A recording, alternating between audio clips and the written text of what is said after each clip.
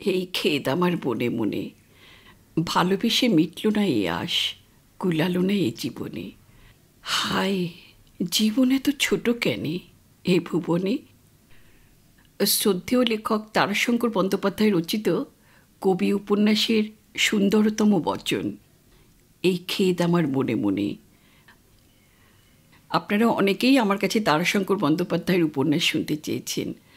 যার নাম না করলেই নয়, যার কাছে আমি অপরাধী হয়ে আছি, তিনি হলেন নন্দিনী ভট্টাচার্যা। তিনি আমাকে দীর্ঘদিন আগে খুব ভালো ভালো কিছু বইয়ের কথা বলেছেন, কিন্তু খুবই দীর্ঘ উপন্যাস তো, তাই আর পড়া হয়ে ওঠেনি।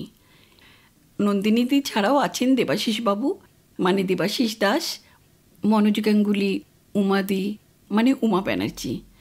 এই কবি উপন্যাসখানি আমার কাছে শুনতে চেয়েছিলেন উমাদি। আপনাদের সকলকে অসংখ্য ধন্যবাদ জানিয়ে আজ আমি এই কবি উপন্যাসখানি শুরু করতে চলেছি। সকল বন্ধুকে শেষ পর্যন্ত পাশে থাকবার অনুরোধ করছি। চলুন আমরা উপন্যাস পাঠে যাই। শুধু দস্তুর মতো একটা বিস্ময়কর ঘটনাই নয়, রীতিমতো এক সংগঠন। চোর ডাকাত বংশের ছেলে হঠাৎ কবি হইয়া গেল। নজির অবশ্য আছে বটে, দৈত্যকুলে প্রহ্লাদ, কিন্তু সেটা ভগবত লীলার অঙ্গ। মুখকে যিনি বাচালে পরিণত করেন, পঙ্গু যাহার ইচ্ছায় গিরি লঙ্ঘন করিতে পারে, সেই পরমানন্দ মাধবের ইচ্ছায় দৈত্যকুলে প্রহ্লাদের জন্ম সম্ভবপর হইয়াছিল। রামায়ণের কবি বাল্মীকি ডাকাত ছিলেন বটে, তবে তিনি ছিলেন ব্রাহ্মণের ছেলে, সেও ভগবত লীলা। কিন্তু কুখ্যাত অপরাধপ্রবণ ডোমবংশজাত সন্তানের অকস্মাৎ কবিরূপে আত্মপ্রকাশকে ভগবত লীলা বলা যায় কি না, সে বিষয়ে কোনো শাস্ত্রীয় নজির নাই। বলিতে গেলে গা ছমছম করে। সুতরাং এটাকে লোকে একটা বিস্ময় বলিয়াই মানিয়া লইল এবং বিস্মিতও হইল। গ্রামের ভদ্রজনেরা সত্যই বলিল, এ একটা বিস্ময়, রীতিমতো বিস্ময়। অশিক্ষিত হরিজনেরা বলিল, নিতাইচরণ তাক লাগিয়ে দিলে রে বাবা। যে বংশে নিতাইচরণের জন্ম, সে বংশটি হিন্দু সমাজের প্রায় পতিততম স্তরের অন্তর্গত ডোম বংশ। তবে শহর অঞ্চলে ডোম বলিতে যে স্তরকে বুঝায়, ইহারা সে স্তরের নয়। এ ডোমিরা বাংলার বিখ্যাত লাঠিয়াল। প্রাচীনকাল হইতেই বাহুবলের জন্য ইহারা ইতিহাস বিখ্যাত। ইহাদের উপাধিই হইল বীরবংশী। নবাবী পল্টনে নাকি একদা বীরবংশীরা বীরত্বে বিখ্যাত ছিল। কোম্পানির আমলে নবাবী আশ্রয়চ্যুত হইয়া দুর্ধর্ষ যুদ্ধ ব্যবসায়ীর দল পরিণত হয় ডাকাতে। পুলিশের ইতিহাস ডোম বংশের কীর্তিকলাপে পরিপূর্ণ। এই গ্রামের ডোম পরিবারগুলির প্রত্যেকের রক্তে রক্তে এখনও সেই ধারা প্রবাহিত। পুলিশ কঠিন বাদ দিয়াছে সে প্রবাহের মুখে, লোহা দিয়া বাঁধিয়াছে। হাতকড়ি, লোহার গড়াতে দেওয়া ফটক, ডান্ডাবেড়ি লোহা প্রত্যক্ষ, এছাড়া ফৌজদারি দণ্ডবিধির আইনও লোহার আইন। কিন্তু তবু বাছিয়া বাছিয়া ছিদ্রপথে অথবা অন্তর্দেশে ফল্গুধারার মতন নিঃশব্দে অধীর গতিতে আজও সে ধারা বহিয়া চলিয়াছে। নিতাইয়ের মামা গৌর বীরবংশী অথবা গৌর ডোম এ অঞ্চলে বিখ্যাত ডাকাত। এই বৎসরখানেক পূর্বে সে 5 বছর কালাপানি অর্থাৎ আন্দামানে থাকিয়া দণ্ড ভোগ করিয়া বাড়ি ফিরিয়া আসিয়াছে। নিতাইয়ের মাতামহ গৌরের বাপ শম্ভু বীরবংশী, সে আন্দামানেই দেহ রাখিয়াছে। নিতাইয়ের বাপ ছিল সিঁদেল চোর, পিতামহ ছিল ঠ্যাঙাড়ে। নিজের জামাইকেই নাকি সে রাতের অন্ধকারে পথিক হিসাবে হত্যা করিয়াছিল। জামাইমারির মাঠ এখান হইতে ক্রোশখানেক দূরে। ইহাদের ঊর্ধ্বতন পুরুষের যে ইতিহাস পুলিশ রিপোর্টে আছে, সে এক ভীতিপ্রদ রক্তাক্ত ইতিহাস। এই নিতাইচরণ সেই বংশের ছেলে, খুনির দৌহিত্র, ডাকাতের ভাগিনেও, ঠ্যাঙারের পৌত্র আর সিঁদেল চোরের পুত্র। নিতাইয়ের চেহারায় বংশের ছাপ স্পষ্ট ও প্রত্যক্ষ। দেহ কঠিন পেশি, দীর্ঘ, সবল, রং কালো, রাত্রির অন্ধকারের মতো।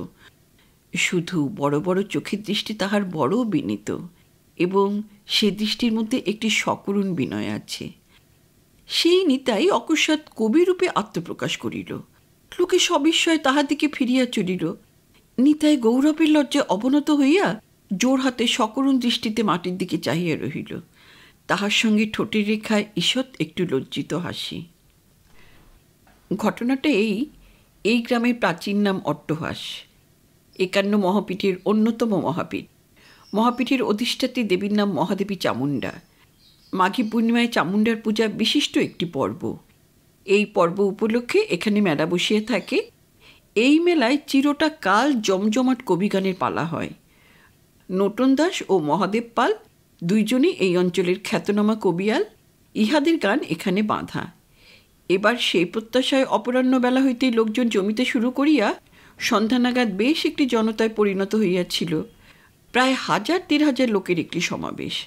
সমারোহ করিয়া আসর পাতা হইয়াছিল। সন্ধ্যায় চারিদিকে 4টা পেট্রোম্যাক্স আলো জ্বালা হইল। কবিয়ালদের মধ্যে মহাদেবের দল আসিয়া আসরে বসিল। কিন্তু নটন দাসের সন্ধান মিলিল না। যে লোকটি নটনকে ডাকিতে গিয়াছিল সে ফিরিয়া আসিয়া বলিল, বাসাতে কেউ কোথাও নাই মহাশয়। লোক না, জন না, জিনিস না, পত্তর না, সব ভোঁ করছে। কেবল শতরঞ্চিটা পড়ে রয়েছে, যে শতরঞ্চিটা আমরা দিয়েছিলাম। শুনিয়া মেলার কর্তৃপক্ষ স্তম্ভিত এবং কিংকর্তব্য বিমূঢ় হইয়া গেল। লোকেরা হৈ হৈ করিয়া গোলমাল করিয়া উঠিল। কাজটা যে ঘোরতর অন্যায় হইয়াছে তাহাতে সন্দেহ নাই, তবু বলিতে হইবে যে নটন দাসের কোনো দোষ নাই। গতবার হইতে তাহার টাকা পাওনা ছিল। গতবার মেলা তহবলে টাকার অনটন পড়িয়াছিল। সেই জন্য চামুণ্ডার মহন্ত তাদের মাথায় বিল্লপত্র দিয়ে আশীর্বাদ করিয়া বলিয়াছিলেন, আসছে বার বাবা সকল, আসছে বার, আসছে বার গাওনার আগেই তোমাদের 2 বছরের টাকা মিটিয়ে দেওয়া হবে। নটন এবং মহাদেব বহুদিন হইতে এ মেলায় গাওনা করে। এককালে এ মেলার সমৃদ্ধির সময় তাহারা পাইয়াছেও যথেষ্ট। সেই কৃতজ্ঞতা বা সেই চক্ষুলজ্জাতেই কতবার তাহারা কিছু বলিতে পারে নাই। কিন্তু এবার আসিয়া নটন যখন মহন্তকে প্রণাম করিয়া হাত পাতিয়া দাঁড়াইল, তখনও তিনি টাকার পরিবর্তে তাহার হাতে দিলেন তাজা টকটকে একটি জবা ফুল এবং আশীর্বাদ করিলেন, বেঁচে থাকো বাবা, মঙ্গল হোক বলিয়াই তিনি প্রসঙ্গান্তরে মনোনিবেশ করিলেন। লোকজন অনেকেই সেখানে বসিয়াছিল, অধিকাংশই গ্রামের ভদ্রলোক। তাহাদের সঙ্গেই প্রসঙ্গটা আগে হইতে চলিতেছিল। নটন প্রসঙ্গটা শেষ হইবার অপেক্ষায় বসিয়া রহিল। মজলিসে আলোচনা হইতেছিল মেলার এবং মা চামুণ্ডার স্থানের আয় ব্যয় লইয়া। মহান্ত আয় এবং ব্যয়ের হিসাব সবিস্তারে বিবৃত করিয়া সিদ্ধান্ত করিয়া দিলেন যে মা চামুণ্ডার হ্যান্ড নোট না কাটিলে আর উপায় নাই। পরিশেষে মৃদু হাসিয়া বলিলেন, দাও না, তোমরা কেউ টাকা ধার দাও না বাবা। দেখো, এমন খাতক কিন্তু আর মিলবে না। এ খাতকের কুবের খাজাঞ্চি। ধর্মের কাগজে কামনার কালিতে হ্যান্ড নোট লিখে নিয়ে অর্থ দিলে ওপারে মোক্ষসুদ সমেত পরমার্থ কড়ায় গণ্ডায় মিটিয়ে পাবে বলিয়া হা হা করিয়া হাসিয়া উঠিলেন। সঙ্গে সঙ্গে সকলেই হাসিল। নটন দাসও হাসিল, তবে সে বুদ্ধিমান, সুতরাং তারপরে মজলিস হইতে সরিয়া পড়িল। নটনের বাসায় তখন নূতন একটি বায়না আসিয়া তাহার প্রতীক্ষা করিতেছিল। এখান হইতে 10 ক্রোশ দূরে একটা মেলা বসিতেছে। সেখানে এবার প্রচুর সমারোহ। তাহারা কবিগানের আসরে নটন দাসকে পাইবার জন্য লোক পাঠাইয়াছে। অন্তত এখানকার মেলায় গাওনা শেষ করিয়াও যাইতে হইবে তাকে। আর যদি এখানে কোনো রকমের শেষের দিনে গাওনাটা না গাহিয়া আগেই যাইতে পারে, তাহা হইলে তো কথাই নাই। সেক্ষেত্রে দক্ষিণার কাঞ্চনমূল্য ওজনে ভারী হইবে। নটন হাত জোর করিয়া কপালে ঠেকাইয়া বলিল, জয় মা চামুণ্ডা। তারপর সে তার দোহারকে বলিল, বোতলটা দে তো। বোতল না হলে নটনের চলে না। বোতলের মুখেই খানিকটা পানীয় পান করিয়া নটন গা ঝাড়া দিয়া বসিল। লোকটি নটনের মুখের দিকে চাহিয়া বসিয়াছিল। সে বলিল, তাহলে ওস্তাদ, আমাকে একটা কথা বলে দেন। আমাকে আবার এই ট্রেনেই তো ফিরতে হবে, ট্রেনের তো আর দেরি নেই। নটন হাসিয়া বলিল, আর আমি যদি কাল থেকেই গাওনা করি? লোকটা বিস্মিত ও চিন্তিত হইয়া বলিল, আগে তাহলে এখানকার কি হবে? নটন বলিল, নিজে শুতে পাচ্ছি সেই ভালো, শঙ্কর আর ভাবনা তোকে ভাবতে হবে না। আমি তাহলে টাকা কিন্তু বেশি নেব। লোকটা সোৎসাহে বলিল, আচ্ছা আচ্ছা বেশ, তা কবে যাবেন আপনি? আজই যাব, এক্ষুনি যাব, এই তোর সঙ্গেই যাব, এই ট্রেনে। লোকটা উৎসাহিত হইয়া উঠিল, শোন, দক্ষিণে কিন্তু 15 টাকা রাত্রি। আগে তাই দেবো। লোকটার উৎসাহের আর সীমা ছিল না। কিন্তু আগাম দিতে হবে যে। তৎক্ষণাৎ লোকটি একখানা 10 টাকা নোট বাহির করিয়া দিল। বলিল, এই বায়না, আর সেখানকার মাটিতে পা দিলেই বাকি টাকা কড়াক্রান্তি হিসেব করে মিটিয়ে দেব। নোটখানা ট্যাঙ্কে গুজিয়ে নটন উঠিয়া পড়িল। ঢুলিও দোহারদের বলিল, ওঠ ওঠ। লোকটাকে বলিল, টাকা মিটিয়ে নিয়ে বাসায় ঢুকবো কিন্তু। তারপর সন্ধ্যার অন্ধকারে অন্ধকারে মাঠে মাঠে স্টেশনে আসিয়া মুখ ঢাকিয়া ট্রেনে উঠিয়া বসিয়াছে, এবং সে ট্রেনও চলিয়া গিয়াছে। ঘটনার এই শেষ। নূতন ভাগিয়াছে শুনিয়া অপর পাল্লাদের কপি মহাদেব আসরে বসিয়া মনে মনে আফসোস করিতেছিল। আজও পর্যন্ত নূতনের সহিত পাল্লায় কখনো সে পরাজয় স্বীকার করে নাই, কিন্তু আজ সে সর্বান্তকরণে নীরবে পরাজয় স্বীকার করিল। সঙ্গে সঙ্গে নূতনকে বেঈমান বলিয়া গালাগালও দিল। তাহাকে বলিলে কি সেও চাইত না? আসরের জনতা ক্রমশ ধৈর্য হারাইয়া ফেলিতেছিল। সংবাদটা তখনও তাহাদের কাছে পরিষ্কার হয় নাই। অধীর শ্রোতার দল কলরবে একেবারে হাট বাঁধাইয়া তুলিয়াছে। অন্যদিকে একপাশে মেলার কর্তৃপক্ষ এবং গ্রাম্য জমিদারগণ নূতন প্রসঙ্গ আলোচনা করিতেছিলেন। মহান্ত চিন্তিতভাবে দাড়িতে হাত বুলাইতেছেন, মধ্যে মধ্যে বলিতেছেন, তারা তারা। নূতন ভাগিয়াছে, কবিগান হইবে না, এই কথাটি একবার উচ্চারিত হইলে হয়। সঙ্গে সঙ্গে এই দর্শক দল বাঁধভাঙা জলাশয়ের জলের মতন চারিদিকে ছড়াইয়া পড়িবে। জলশূন্য পুষ্করিণীর ভিজা পাঁকের মতন জনশূন্য মেলাটায় থাকিবে শুধু পায়ের দাগ আর ধুলা। ওদিকে আরেক দল গ্রাম্য জমিদার একেবারে খড়ের আগুনের মতন জ্বলিয়া উঠিয়াছে। এখনই পাইক লাঠিয়াল ভিজিয়া গলায় গামছা বাঁধিয়া নূতনকে ধরিয়া আনিয়া জুতা মারিয়া পিঠের চামড়া তুলিয়া দিবার ব্যবস্থা হইতে ক্ষতিপূরণের মামলা করিয়া হতভাগ্যের ভিটামাটি উচ্ছন্ন দিবার ব্যবস্থা পর্যন্ত নানা উত্তেজিত কল্পনায় তৃণদাহী বন্যীর মতোই তাহারা লেলিহান হইয়া জ্বলিতেছে। এই জমিদারদের অন্যতম গঞ্জিকাসেবী ভূতনাথ। নামে ভূতনাথ হইলেও দক্ষযজ্ঞ না সে বিরূপাক্ষের মতোই সে দুর্মদ ও দুর্দান্ত। হঠাৎ সে মালকোচা সাঁটিয়া লাফাইয়া উঠিল, বলিল, দুটো লোক বলিয়া দুইটি আঙুল তুলিয়া ধরিল। কিছুক্ষণ থামিয়া থাকিয়া বলিল, দোঠো আদমি হামারা সাথ দেও, হাম আভি জায়গা। 10 কোশ রাস্তা, আরে 10 কোশ রাস্তা তো দুলকি মে চলা জায়গা। বলিয়া সে যেন দুলকি চালে চলিবার জন্য দুলিতে আরম্ভ করিল। ঠিক এই সময় কে একজন কথাটা জানিয়া ফেলিয়া আসরের প্রান্ত হইতে হাঁকিয়া উঠিল, উঠে আয় রে রাখো হরি, উঠে আয়। কেন রে, উঠে গেলে আর জায়গা থাকবে না? জায়গা নিয়ে গিয়ে ধুয়ে খাবি? উঠে আয়, উঠে আয়, বাড়ি যাই, ভাত খাই গিয়ে।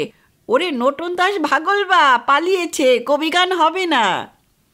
না না, মিছে কথা, মাইরে বলছি, সত্যি বলছি। রাখো হরি রসিক ব্যক্তি, সে সঙ্গে সঙ্গে বলিয়া উঠিল, বল হরি। সমগ্র জনতা নিম্নাভিমুখী আলোড়িত জলরাশির কল্লোলের মতোই কৌতুকে উচ্ছ্বসিত হইয়া ধ্বনি দিয়া উঠিল, হরি বল। অর্থাৎ মেলাটির শবযাত্রা ঘোষণা করিয়া দিল। সঙ্গে সঙ্গে তৃণদাহী বন্যী যেন ঘরে লাগিয়া গেল। জমিদারবর্গ জনতার উপরেই ক্ষিপ্ত হইয়া উঠিল। কে কে রে বেটা, কে? ধর তো বেটাকে, ধর তো, হারামজাদা বজ্জাত, ধর ধর ধর বেটাকে। ভূতনাথ ব্যগ্র বিক্রমে ঘুরিয়া রাখহরির বদলে যে লোকটিকে সম্মুখে পাইল তাহারই চুলের মুঠা ধরিয়া হুঙ্কার দিয়া উঠিল, চোপড়াও শালা। অন্য কয়েকজন তাহাকে ক্ষান্ত করিল। আহা হা হা হা, করো কি ভূতনাথ, করো কি, ছাড়ো ছাড়ো, ও রাখহরি নয়। ভূতনাথ তাহাকে ছাড়িয়া দিল, কিন্তু বীর বিক্রমে শাসন করিয়া বলিল, খবরদার। একজন বিবেচক ব্যক্তি বলিল, মেলা খেলায় ওরকম মানুষ করে, রং তামাশা নিয়েই তো মেলা হে। ভোলা ময়রা কবিয়াল যারা গায়ে কবি গাইতে গিয়ে জমিদারের মুখের সামনেই বলেছিল, কি করে তুই বললি জগা, যারা গোলক বৃন্দাবন, যেখানে বামুন রাজা চাষি প্রজা, চারিদিকেতে বাঁশের বন। কোথায় বা তোর শ্যামকুণ্ডু, কোথায় বা তোর রাধাকুণ্ডু, সামনে আছে মূলকুণ্ডু, করগে মূল দর্শন। তাতে তো বাবুরা রাগ করেনি, খুশি হয়েছিল। ভূতনাথ এত শত বুঝি না, সে বক্তাকে এক কথায় নাকচ করিয়া দিল। যা যা যা যা। কিসে আর কিসে, ধানে আর তুষে। আরে আরে, তুষ হলেও তো ধানের খোসা বটে, চটলে চলবে কেন ভায়া? 2-3 মাইল থেকে সব তামাক টিকে নিয়ে এসেছে কবিগান শুনতে, এখন শুনছে কবিয়াল ভাগলবা, তা ঠাট্টা করে একটু হরিধ্বনি দেবে না?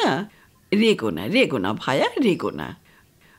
মহান্ত এখন মহান্ত হইয়াছেন বটে, কিন্তু এককালে তিনি একজন পাকা পাটোয়ার অর্থাৎ জমিদার সেরেস্তার কুটবুদ্দি নায়েব ছিলেন। গাঁজা তিনি চিরকালই খান। তিনি এতক্ষণ ধরিয়া নীরবে কবিগানের কথাই চিন্তা করিতেছিলেন। তিনি হঠাৎ বলিয়া উঠিলেন, আচ্ছা আচ্ছা, কবিগানই হবে, চিন্তা কি তার জন্য?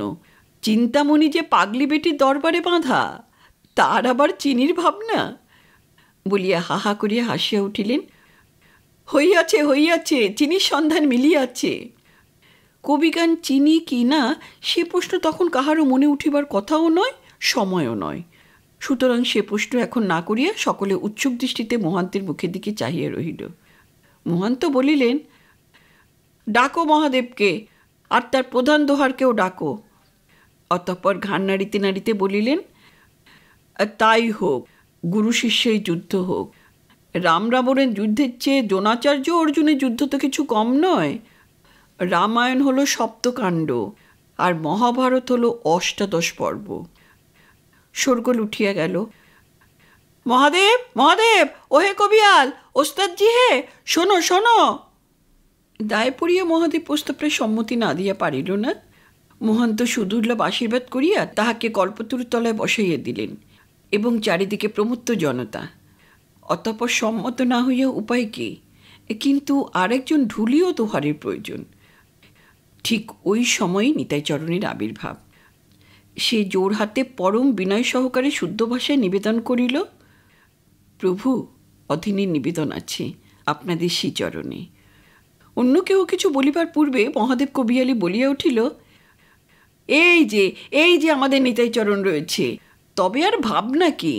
নিতাই বেশ পারবে দোয়ার কি করতে। কিরে, পারবি না নিতাই? নিতাইয়ের গুণাগুণ কবিয়ালটা জানিত। কবিগান যেখানে হোক সে গিয়া ওই দোহারদের দলে মিশিয়া বসিয়া পড়িত, কখনো কাশি বাজাইত, আর দোহারের কাজে তো প্রথম হইতে শেষ পর্যন্ত ব্যাগার দিয়ে যাইত। বাবুদলের মধ্যে একজন কলিকাতায় চাকরি করেন। ময়লা কাপড় জামার গাদার মধ্যে তিনি ধোপদুরস্ত পাট করা বস্ত্রের মতোই শোভমান ছিলেন। চালটিও তাহারই বেশ ভারিক্কি। তিনি খুব উঁচু ধরে পায়াভারী পৃষ্ঠপোষকের মতন করুণা মিশ্রিত বিস্ময় প্রকাশ করিয়া বলিলেন, বলো কি, নিতাইচরণের আমাদের এত গুণ?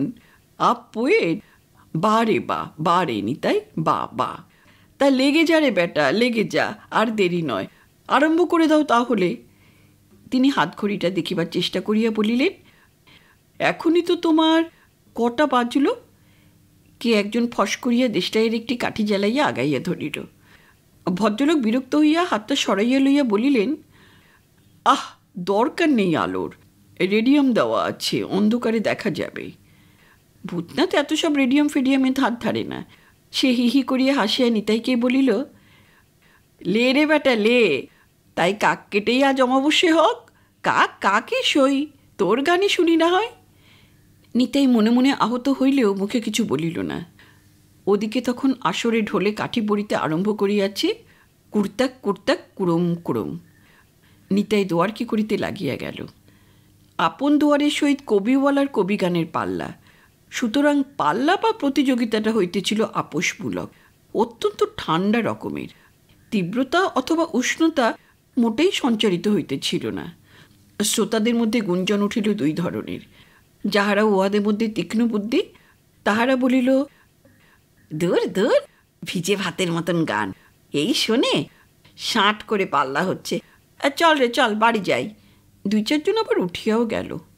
অপরদল বলিল, মহাদেবের দোয়ারও বেশ ভালো কবিয়াল মায়েরি, বেশ কবিয়াল, ভালো কবিয়াল, টকাটক জবাব দিচ্ছে। নিতাইচরণের প্রশংসা হইতেছিল। হ্যাঁ, প্রশংসা পাইবার মতো নিতাইচরণের মূলধন আছে। তাহার গলাখানি বড় ভালো, তাহার উপর ফোড়নও দিতেছে চমৎকার। মহাদেবের দোয়ারকে পিছনে ফেলিয়া নিজে স্বাধীনভাবে দুই চার কলি গাইবার জন্য সে প্রাণপণে চেষ্টা করিতেছে। বাবুরা ইহাতে তাহাকে উৎসাহ দিলেন, বলিহারি বেটা, বলিহারি বলিহারি। নিতাইয়ের স্বজন ও বন্ধুজনে বলিল, আচ্ছা আচ্ছা। এক কোণে মেয়েদের জটলা। এ মেয়েরা সবাই ব্রাত্য সমাজের, তাহাদেরও বিস্ময়ের সীমা নাই। নিতাইয়ের পরম বন্ধু স্টেশনে পয়েন্টসম্যান রাজালাল বায়নের বউ হাসিয়া প্রায় গড়াইয়া পড়িয়াছে। ও মা গো, নিতাই আর প্যাটে প্যাটে এত। তাহার পাশে বসিয়া রাজার বউয়ের বোন, 16-17 বছর বয়সের মেয়েটি, পাশে গ্রামের বউ, সে বিস্ময়ে হতবাক হইয়া গিয়াছে। সে মধ্যে মধ্যে বিরক্ত হইয়া বলিতেছে, না ভাই, খালি হাসছিস তু, শোন কেনে। রাজা বন্ধু গৌরবে অদূরে বসিয়া ক্রমাগত দুলিতেছিল। সে হাসিয়া বলিল, দেখতা হয় ঠাকুরজি, ওস্তাদ ক্যাসা গানা করতে হয় দেখতা। রাজা এই শালিকাটিকে বলে ঠাকুরঝি, নিতাইও তাহাকে বলে ঠাকুরঝি। শ্বশুরবাড়ি অর্থাৎ পাশের গ্রাম হইতে সে নিত্য দুধ বেচিতে আসে। নিতাই নিজেও তাহার কাছে 1 পোয়া করিয়া দুধের রোজ লইয়া থাকে। এই কারণেই মেয়েটির বিস্ময় এত বেশি। যে লোককে মানুষ চেনে, তাহার মধ্যে হইতে অকস্মাৎ এক অপরিচিত জনকে আত্মপ্রকাশ করিতে দেখিলে বিস্ময় মানুষ এমনই হতবাক হইয়া যায়। নিতাইয়ের কিন্তু তখন এদিকে চাহিয়া দেখিবার অবসর ছিল না। সে তখন প্রচণ্ড উৎসাহে উৎসাহিত হইয়া উঠিয়াছে। উৎসাহে প্রাবল্যে সে গল্পের উটের মতন নাসিকা প্রবেশের পথে মাথা গলাইয়া দিল এবং নিজেই সে স্বাধীনভাবে গান আরম্ভ করিল। আ করিয়া রাগিনী টানিয়া মহাদেবের দুয়ারে রচিত ধোঁয়াটাকে পর্যন্ত পাল্টাইয়া দিয়া সেই সুরে ছন্দে নিজেই নতুন ধোঁয়া ধরিয়া দিল এবং নিজের সুন্দর কণ্ঠের প্রসাদে তাহাকে সঙ্গে সঙ্গে প্রতিষ্ঠিত করিয়াও ফেলিল। মহাদেবের দুয়ার সেই প্রকৃত এক পক্ষের পাল্লাদার ওস্তাদ। সে আপত্তি তুলিয়া বলিয়া উঠিল, এই ও কি গাইছ তুমি? এই এই নেতাই, এই। নিতাই সে কথা গ্রাহ্যই করিল না। বাঁ হাতখানিতে কান ঢাকিয়া ডান হাতখানিতে থুতু নিবারণের জন্য মুখের সম্মুখে ধরিয়া গান গাহিয়াই চলিল।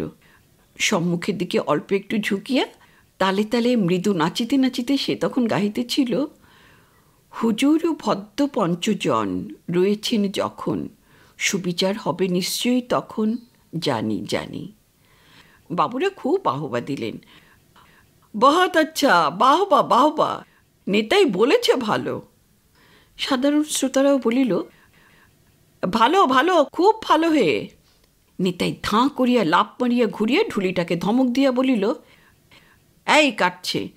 সঙ্গে সঙ্গে সে তাল দেখাইয়া হাতে তালি দিয়া বাজনার বোল বলিতে আরম্ভ করিল, ধিক্কার তা তা ধেন্তা, তা তা ধেন্তা, গুরু গুরু তা তা থিয়া। হাঁ বলিয়া সে তার নূতন স্বরচিত ধোঁয়াটায় ফিরিয়া আসিল। কয়ে কালী কপালিনী, ক্ষয়ে খপ্পরধারিণী, গয়ে গোমাতা সুরভি গণেশ জননী, কণ্ঠে দাও মা বাণী। একপাশে কতগুলি অর্ধশিক্ষিত ছোকরা বসিয়াছিল। তাহারা হিহি করিয়া হাসিয়া উঠিল। একজন বলিল, গায়ে গরু, ছয়ে ছাগল, ভয়ে ভেড়া, বহুত আচ্ছা। হাস্যধ্বনি রোল উঠিয়া গেল। নিতাই সঙ্গে সঙ্গে খাড়া দাঁড়াইল। তারপর হাস্যধ্বনি অল্প শান্ত হইতে বলিল, বলি দোয়ারগণ। মহাদেবের দোয়ার রাগ করিয়া বসিয়াছিল, অপর কোনো দোয়ারও ছিল না। কেহই সাড়া দিল না। নিতাইও উত্তরের প্রত্যাশা না করিয়া বলিল, দোয়ারগণ, গোমাতা শুনে সবাই হাসছে, বলছে গয়ে গরু, ছয়ে ছাগল, ভয়ে ভেড়া। ঢুলিটা এবার বলিল, হ্যাঁ আচ্ছা বলিয়া সে ছড়ার সুরে আরম্ভ করিল, গোমাতা শুনিয়া সবে হাস্য করে, দীননিতাই চরণ বলছে জোর করে। বলিয়া হাত দুইটি জোর করিয়া একবার চারিদিক ঘুরিয়া লইল। বন্ধু রাজা পরম উৎসাহে বলিয়া উঠিল, বহুত আচ্ছা ওস্তাদ, বহুত আচ্ছা। কিন্তু নিতাই তখন চোখে স্পষ্ট করিয়া কিছু দেখিতেছিল না। রাজাকেও সে লক্ষ্য করিল না। সে আপন মনে ছড়াতেই বলিয়া গেল, শুনুন মহাশয়, দিনের নিবেদন, গো কিংবা গরু তুচ্ছ নয় কথন, গাভী ভগবতী, ষাঁড় শিবের বাহন, সুরবীর সাপে মজে কত রাজন। রব উঠিল, বাহ বাহ, ভালো ভালো। ঢুলিটা ঢোলে কাঠি দিল, ডুডুম। নিতাই বলিল, শাস্ত্রের সার কথা আরও বলে যায়, গোধন তুল্য ধন ভূভারতে নাই, তেই গোলকপতি বিষ্ণু বনমালী, ব্রজধামে করলেন গরুর রাখালি। নিতাইয়ের এই উপস্থিত জবাবে সকলে অবাক হইয়া গেল। ছন্দে বাঁধিয়া এমন তরিত এবং যুক্তিসম্পন্ন জবাব দেওয়া তো সহজ কথা নয়। বন্ধু রাজা পর্যন্ত হতবাক। রাজার বউয়ের হাসি থামিয়া গিয়াছে। ঠাকুরজির অবগুণ্ঠন খসিয়া পড়িয়াছে। দেহের বেশবাসও অসম্পৃত। নিতাইয়ের তখনও শেষ হয় নাই। সে বলিল, তাছাড়া মশাই আছে আরও মনে, গৌমানে পৃথিবী সুধান পণ্ডিত জনে। এবার বাবুরাও উচ্ছ্বসিত প্রশংসা করিয়া উঠিলেন। আসরের লোকেরা হরিধ্বনি দিয়া উঠিল। নিতাই বিজয়গর্বে ঢুলিটাকে বলিল, বাজাও বাজাও। এতক্ষণে সকলে নড়িয়া চড়িয়া বসিল। রাজা একবার ফিরিয়া স্ত্রী ও ঠাকুরজিদিকে চাহিয়া হাসিল, অর্থাৎ দেখো। স্ত্রী বিস্ময়ে মুগ্ধ হাসি হাসিয়া বলিল, তা বটে বাপু। তরুণী ঠাকুরজিটির কিন্তু তখনও বিস্ময়ের ঘোর কাটে নাই। সে বিপুল বিস্ময়ে শিথিল চৈতন্যের মতো নিতাইয়ের দিকে চাহিয়াছিল। রাজা তাহার অসম্পৃত বা বিস্মিত ভঙ্গি দেখিয়া বিরক্ত হইয়া উঠিল। রূঢ়স্বরে বলিল, এই ও ঠাকুরজি, মাথায় কাপড় দে। রাজার স্ত্রী একটা ঠেলা দিয়া বলিল, মরণ সারে নাই মেয়ের। ঠাকুরজি এবার জিভ কাটিয়া কাপড়টা নিয়ে মাথায় দিয়া বলিল, আচ্ছা গাইছে বাপু ওস্তাদ। ওদিকে বাবুদের মহলেও বিস্ময়ের সীমা ছিল না। সেই কলিকাতা প্রবাসী চাকরি বাবুটি পর্যন্ত স্বীকার করিলেন, ইয়েস ইয়েস, এ রীতিমতো একটা বিস্ময়। সন অফ রোম, হ্যাঁ, হি ইজ আ পোয়েট। দুর্দান্ত ভূতনাথ ক্রুদ্ধ হইলেও রুদ্র, তুষ্ট হইলে আশুতোষ। মানসিক অবস্থার এই দুই দূরতম প্রান্তে অতি সহজেই সে গঞ্জিকা প্রসাদে বোম্মারকে নিমেষ মধ্যেই যাওয়া আসা করিয়া থাকে। সে একেবারে মুগ্ধ হইয়া গিয়াছিল। সে বলিল, ধুকুরির ভেতর খাসা চাল রে বাবা, রত্ন রে, একটা রত্ন, মানিকের বেটা মানিক, বলিহারি রে। মহান্ত হাসিয়া বলিলেন, আমার পাগলি বেটির খেয়াল বাবা, নিতাইকে বড় করতে মা আমার নটনকে তাড়িয়েছেন। ইহার পরে আরম্ভ হইল মহাদেবের পালা। মহাদেব পাকা প্রাচীন কবিয়াল। ব্যাপারটা দেখিয়ে শুনিয়া ক্রুদ্ধ ভ্রুকুটি করিয়া গান ধরিল। ব্যঙ্গে রঙ্গে গালিগালাজে নিতাইকে শুলবিদ্ধ করিয়া তিলে তিলে বধ করিতে আরম্ভ করিল। তাহার সরস অশ্লীলতা ঘেঁষা গালিগালাজে সমস্ত আসরটা হাস্যরোলে মুখর হইয়া উঠিল। নিতাই আসরে বসিয়া মৃদু মৃদু হাসিতেছিল এবং মনে মনে গালিগালাজের জবাব খুঁজিতেছিল। কিন্তু ক্ষুণ্ণ হইল রাজা। বন্ধুকে গালিগালাজগুলা তাহার অসহ্য হইয়া উঠিল। সে আসর হইতে উঠিয়া খানিকটা বেলার মধ্যে ঘুরিবার জন্য চলিয়া গেল। রাজার স্ত্রী প্রচুর হাসিতেছিল। ঠাকুরজি মেয়েটি কিন্তু অত্যন্ত দুঃখিত হইয়াছে। সেও এবার বিরক্তি ভরে বলিল, হাসিস না দিদি, এমনি করে গাল দেয় মানুষকে। মহাদেব ছড়া বলিতেছিল, সুবুদ্ধি ডোমের পায়ের কুবুদ্ধি ধরিল, ডোম কাটারি ফেলে দিয়ে কবি করিতে আইল। ও বেটার বাবা ছিল সিঁদেল চোর, কর্তা বাবা ঠ্যাঙারে, মাতামহ ডাকাত বেটার দীপান্তরে মরে। সেই বংশের ছেলে বেটা কবি করবি তুই, ডোমের ছাওয়াল রত্নাকর, চিংড়ির পোনা রুই। একজন ফোড়ন দিল, অল্প জলে ভালো চিংড়ির, বেশি জলে যাস না। দুয়ারিরা পরম উৎসাহে মহাদেবের নতুন ধোয়াটা ধরিল। আস্তাকুড়ের এঁটো পাতা সজ্ঞে যাবার আশা গো, ফরাত করে উড়ল পাতা সজ্ঞে যাবার আশা গো। হায়রে কলি কি বা বলি, গরুর হবেন মশা গো, সজ্ঞে যাবার আশা গো। অকুশত মহাদেব বলিয়া উঠিল, আহ, জ্বালাতন করিস নি রে বাপু। বলিয়া সে আপনার পায়ে একটা চড় মারিয়া বসিল এবং সঙ্গে সঙ্গে গাহিল, পায়েতে কামড়ায় মশা মারিলাম চাপড়, গোলকেতে বিষ্ণু কাঁদেন চড়িবেন কার উপর। মহাদেবের দোয়ার। যাহাকে নাকচ করিয়া নিতাই কবিয়াল হইয়াছে সেই এবার ফোড়ন দিয়া উঠিল, চটার চড়ে শয় না ভর, সজ্ঞে যাবার আশা গো। ইহার পর রাত্রি যত অগ্রসর হইল মহাদেবের তাণ্ডব ততই বাড়িয়া গেল। শ্লীল অশ্লীল গালিগালাজে নিতাইকে সে বিপর্যস্ত করিয়া দিল। মহাদেবের এই শুল প্রতিরোধের ক্ষমতা নিতাইয়ের ছিল না। কিন্তু তাহার বাহাদুরি এই যে জ্বর জ্বর ক্ষতবিক্ষত হইয়াও সে ধরাশায়ী হইল না। খাড়া থাকিয়া হাসি মুখেই সব সহ্য করিল। সে গালিগালাজের উত্তরে কেবল ছড়া কাটিয়া বলিল, ওস্তাদ তুমি বাপের সমান, তোমাকে করি মান্য। তুমি আমাকে দিচ্ছ গাল, ধন্য হে তুমি ধন্য। তোমার হয়েছে ভীমরতি, আমার কিন্তু আছে মতি তোমার চরণে। ডঙ্কা মেরেই জবাব দিব, কোনো ভয়ই করি না মনে। লোকের কিন্তু তখন এই বিনীত মিষ্টরস উপভোগ করিবার মতন অবস্থা নয়। মহাদেব গালিগালাজের মত্তরসে আসরকে মাতাল করিয়া দিয়ে গিয়াছে এবং মহাদেবের তুলনায় নিতাই সত্যই নিষ্প্রভ। সুতরাং তাহার হার হইল। তাহাতে অবশ্য নিতাইয়ের কোনো গ্লানি ছিল না, বরং সে অকস্মাৎ নিজেকে একজন বিশিষ্ট ব্যক্তি বলিয়াই অনুভব করিল। পাল্লার শেষে সে বাবুদের প্রণাম করিয়া করজোড়ে সবিনয়ে বলিল, হুজুরগণ, অধীন মুখ্য ছোট নোক। তাহাকে কথা শেষ করিতে না দিয়াই বাবুরাই বলিলেন, না না, খুব ভালো, খুব ভালো গেয়েছিস তুই, বহুত আচ্ছা, বহুত আচ্ছা। প্রচণ্ড উৎসাহে তাহার পিঠে কয়েকটা সাংঘাতিক চপেটাঘাত করিয়া ভূতনাথ বলিল, জিতা রহো বেটা, জিতা রহো, জিতা রহো। চাকুরে বাবুটি করুণা মিশ্রিত প্রশংসার হাসি হাসিয়া বারবার বিস্ময় প্রকাশ করিয়া বলিলেন, ইউ আর আ পোয়েট, হ্যাঁ you R a poet, a poet, you R a poet. কথাটার অর্থ না বুঝিয়া নিতাই বিনীত সপ্রশ্ন ভঙ্গিতে বাবুর দিকে চাহিয়া বলিল, আজ্ঞে? বাবু বলিলেন, তুই তো একজন কবি রে। নিতাই লজ্জিত হইয়া মাথা নিচু করিয়া মাটির দিকে চাহিয়া রহিল। তারপর সে মহাদেবকে বলিল, মার্জনা করবেন ওস্তাদ, আমি অধম, বলতে গেলে আমি মশকই বটে। মহাদেব অবশ্য প্রতিপক্ষের এ বিনয়ে লজ্জিত হইল না। সে বরং নিতাইয়ের বিনয়ে খুশি হইয়াই বলিল, আমার দলে তুই দোয়ার কি কর রে, এরপর নিজেই দল বাঁধতে পারবি, তাছাড়া তোর গলাখানা খুব মিষ্টি। নিতাই মনে মনে একটু রূঢ় অথচ রসিকতাসম্মত জবাব খুঁজিতেছিল। মহাদেবের গালিগালাজের মধ্যে জাতি তুলিয়া এবং বাপ পিতামহ তুলিয়া গালিগালাজগুলি তাহার বুকে কাঁটার মতো বিঁধিয়াছিল। কিন্তু কোনো উত্তর দিবার পূর্বে পিছন হইতে 10-20 জন একসঙ্গে ডাকিল, নিতাইচরণ, নিতাইচরণ, ওহে নিতাইচরণ। ডাক শুনিয়া নিতাইচরণ পুলকিত হইয়া ফিরিয়া দাঁড়াইল। আজই সে নিতে নেতা নিত নেতাই হইতে নিতাইচরণ হইয়া উঠিয়াছে। যাহারা ডাকিতেছিল তাহারা অদূরবর্তী বাবুদের দেখাইয়া বলিল, বাবুরা ডাকছেন, মোহান্ত ডাকছেন।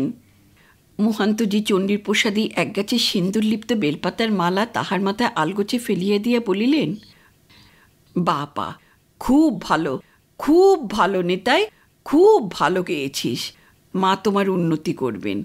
মায়ের মেলায় এক রাত্রি গাওনা তোমার বাঁধা বরাদ্দ রইল নেতাই, সুন্দর গলা তোমার।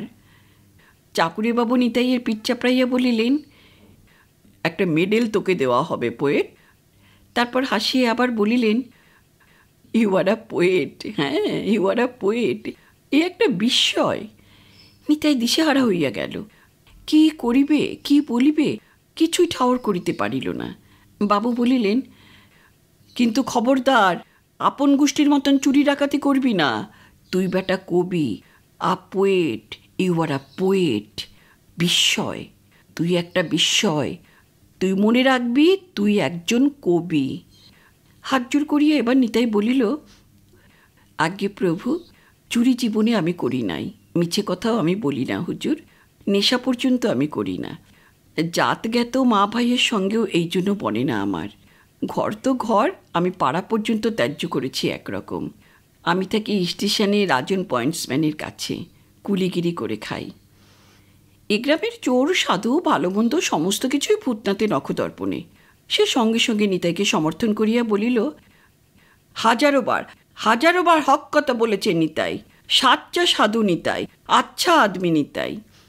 নিতাই আবার বলিল, এই মা চণ্ডীর সামনে দাঁড়িয়ে বলছি, মিছে বলি তো বজ্রাঘাত হবে আমার মাথায়।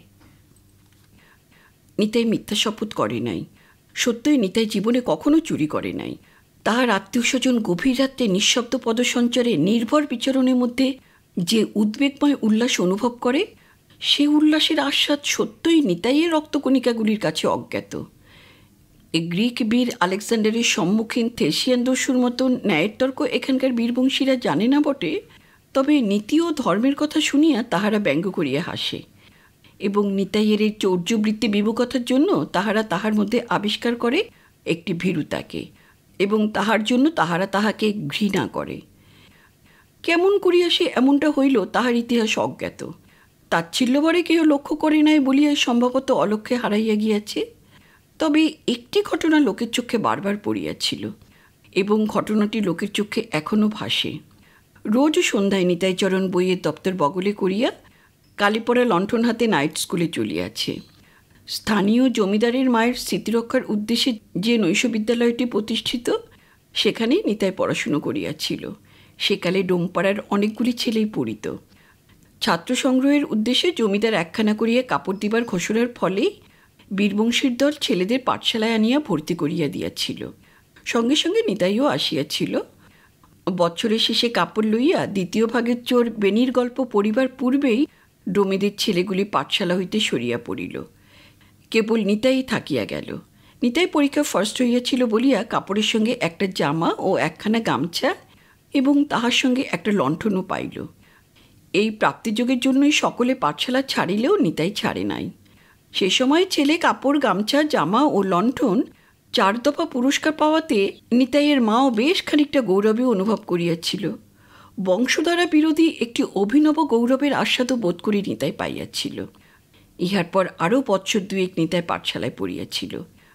এই 2 বছর পুরস্কার হিসাবে কাপড়, জামা, গামছা, লণ্ঠন ছাড়াও নিতাই পাইয়াছিল খান কয়েক বই। শিশুবোধ রামায়ণ, মহাভারতের কথা, জানোয়ারের গল্প, সেগুলি নিতাইয়ের কণ্ঠস্থ। নিতাই সুযোগ পাইলে আরও পড়িত, কিন্তু একমাত্র নিতাই ছাড়া পাঠশালায় আর দ্বিতীয় ছাত্র না থাকায় পাঠশালাটি উঠিয়া গেল। অগত্যা নিতাই পাঠশালা ছাড়িতে বাধ্য হইল। ততদিনে তাহার বিদ্যানুরাগ আর এক পত্রে শাখা বিস্তার করিয়াছে। এই দেশে কবিগানের পাল্লা সে মস্ত ভক্ত হইয়া উঠিয়াছে। বাংলার সমগ্র অশিক্ষিত সম্প্রদায় কবিগানের ভক্ত, কিন্তু সে ভক্তি তাহাদের অশ্লীল রসিকতার প্রতি আসক্তি। নিতাইয়ের আসক্তি অন্যরূপ। পুরাণ কাহিনী, কবিতার ছন্দমিল এবং উপস্থিত বুদ্ধির চমক দেওয়া কৌতুকও তাহার ভালো লাগে। মামাতো মাস্তুতো ভাইয়েরা নিতাইকে ব্যঙ্গ করিয়া এতদিন বলিত, পণ্ডিত মশায়। এইবার তাহারা তাকে দলে লইয়া দীক্ষা দিতে ব্যগ্র হইয়া উঠিল, অর্থাৎ রাত্রির অভিযানের দলে তাহারা তাহাকে লইতে চাইল। মামা গৌরচরণ সদ্য 5 বছর জেল খাটিয়া ঘরে ফিরিয়াছে। সে বোনকে ডাকিয়া গম্ভীরভাবে বলিল, নিতাইকে এবার বেরোতে বল, নেকাপড়া তো অনেক হলো। গৌরচরণের গম্ভীরভাবের কথার অর্থ তাহার আদেশ। নিতাইয়ের মা আসিয়া ছেলেকে বলিল, তোর মামা বলছে এইবার দলের সঙ্গে যেতে হবে তোকে। নিতাই মায়ের দিকে কিছুক্ষণ চাহিয়া থাকিয়া বলিল, ছি ছি ছি, গপ্পথারিণী জননী হয়ে এই কথা তুই বলছিস আমাকে? নিতাইয়ের মা হতভম্ব হইয়া গেল। নিতাইয়ের মামা চোখ লাল করিয়া আসিয়া সম্মুখে দাঁড়াইয়া বলিল, কি বলছিস মাকে? হচ্ছেটা কি? নিতাই তখন পুরনো খাতাটার রামায়ণ দেখিয়া হাতে লেখা অভ্যাস করিতেছিল। সে নির্ভয়ে বলিল, লিখছি। লিখছিস? গৌরাসিয়া খাতাটা ও বইখানা টান মারিয়া ছড়িয়া ফেলিয়া দিল। নিতাইও সঙ্গে সঙ্গে উঠিয়া দাঁড়াইল। ধীরে ধীরে মামাকে অতিক্রম করিয়া সে খাতা ও বই কুড়াইয়া লইয়া নিজেদের পাড়া পরিত্যাগ করিয়া বাহির হইয়া পড়িল। গ্রাম খুঁজিয়া সেই দিনই সে ঘনশ্যাম গোসাইয়ের বাড়িতে মাহিন্দারি চাকুরিতে বহাল হইল। গোসাইজি বৈষ্ণব মানুষ, ঘরে সন্তানহীনা স্থূলকায়া গৃহিণী। উভয়েরই দুগ্ধপ্রীতি মার্জারের মতন। ঘরে 2টি গাই আছে। গাই 2টি এতদিন রাত্রে স্বেচ্ছা মতন বিচরণ করিয়া প্রভাতে ঘরে আসিয়া দুধ দিত। কিন্তু ইদানিং কলিকাল অকস্মাৎ যেন পরিপূর্ণ কলিত্ব লাভ করিয়াছে বলিয়া গ্রামের লোকের গো ব্রাহ্মণে ভক্তি একেবারেই বিলুপ্ত হইয়াছে। সেই কারণে তাহার গাভী 2টিকে গত 2 মাসে 15 বার লোকে খোঁয়াড়ে দিয়াছে। বাধা হইয়া গোসাইজি গাভী পরিচর্যার জন্য লোক খুঁজিতেছিলেন। নিতাইকে পাইয়া বহাল করিলেন। নিতাইয়ের সহিত শর্ত হইল, সে গাভীর পরিচর্যা করিবে, বাসন মাজিবে, প্রয়োজন মতন এখানে ওখানে যাইবে, আর রাত্রে বাড়িতে প্রহরা দিবে। গোসাইজি সুদি কারবারে মূল 100 মণ ধান এখন 700 মণ ধানে পরিণত হইয়াছে। ঘরের উঠানেও একটি ধানের স্তূপ 12 মাস জড়ো হইয়াই থাকে। খাতকেরা রোজই কিছু কিছু ধান শোধ দিয়া যায়। গোসাইজি স্ফীতধর মরাই ও নিজের বিষীর্ণ দেহের দিকে চাহিয়া নিয়তই চিন্তায় পীড়িত হইতেছিলেন। বলিষ্ঠ যুবক নিতাইকে পাইয়া তিনি আশ্বস্ত হইলেন। নিতাই গোসাইজির বাড়িতেই বসবাস আরম্ভ করিল। দিন কয়েক পরেই সেদিন ছিল ঘন অন্ধকার রাত্রি। গভীর রাত্রে গোসাই ডাকিলেন, নিতাই। বাইরে খুটখাট শব্দে নিতাইয়ের ঘুম ভাঙিয়া গিয়াছিল। সে জাগিয়াই ছিল। সে ফিসফিস করিয়া বলিল, আজ্ঞে, আমি শুনেছি। গোলমাল করিস না, উঠে আয়। গোসাইজি অগ্রসর হইলেন। নিতাই শীর্ণকার গোসাইজির অকুতভয়তা দেখিয়া শ্রদ্ধান্বিত হইয়া উঠিল। গোসাই আসিয়া নিঃশব্দে বাহিরের দুয়ার খুলিয়া বাহির হইলেন। বাহিরে 4 জন লোক, তাহাদের মাথায় বোঝাই করা 4টি বস্তা। ভারে উত্তেজনে লোকগুলি হাঁপাইতেছে এবং থরথর করিয়া কাঁপিতেছে। দরজা খুলিতেই নিঃশব্দ লোক 4 জন ঢুকিয়া উঠানে ধানের কথায় বস্তাচারিটা ঢালিয়া দিল।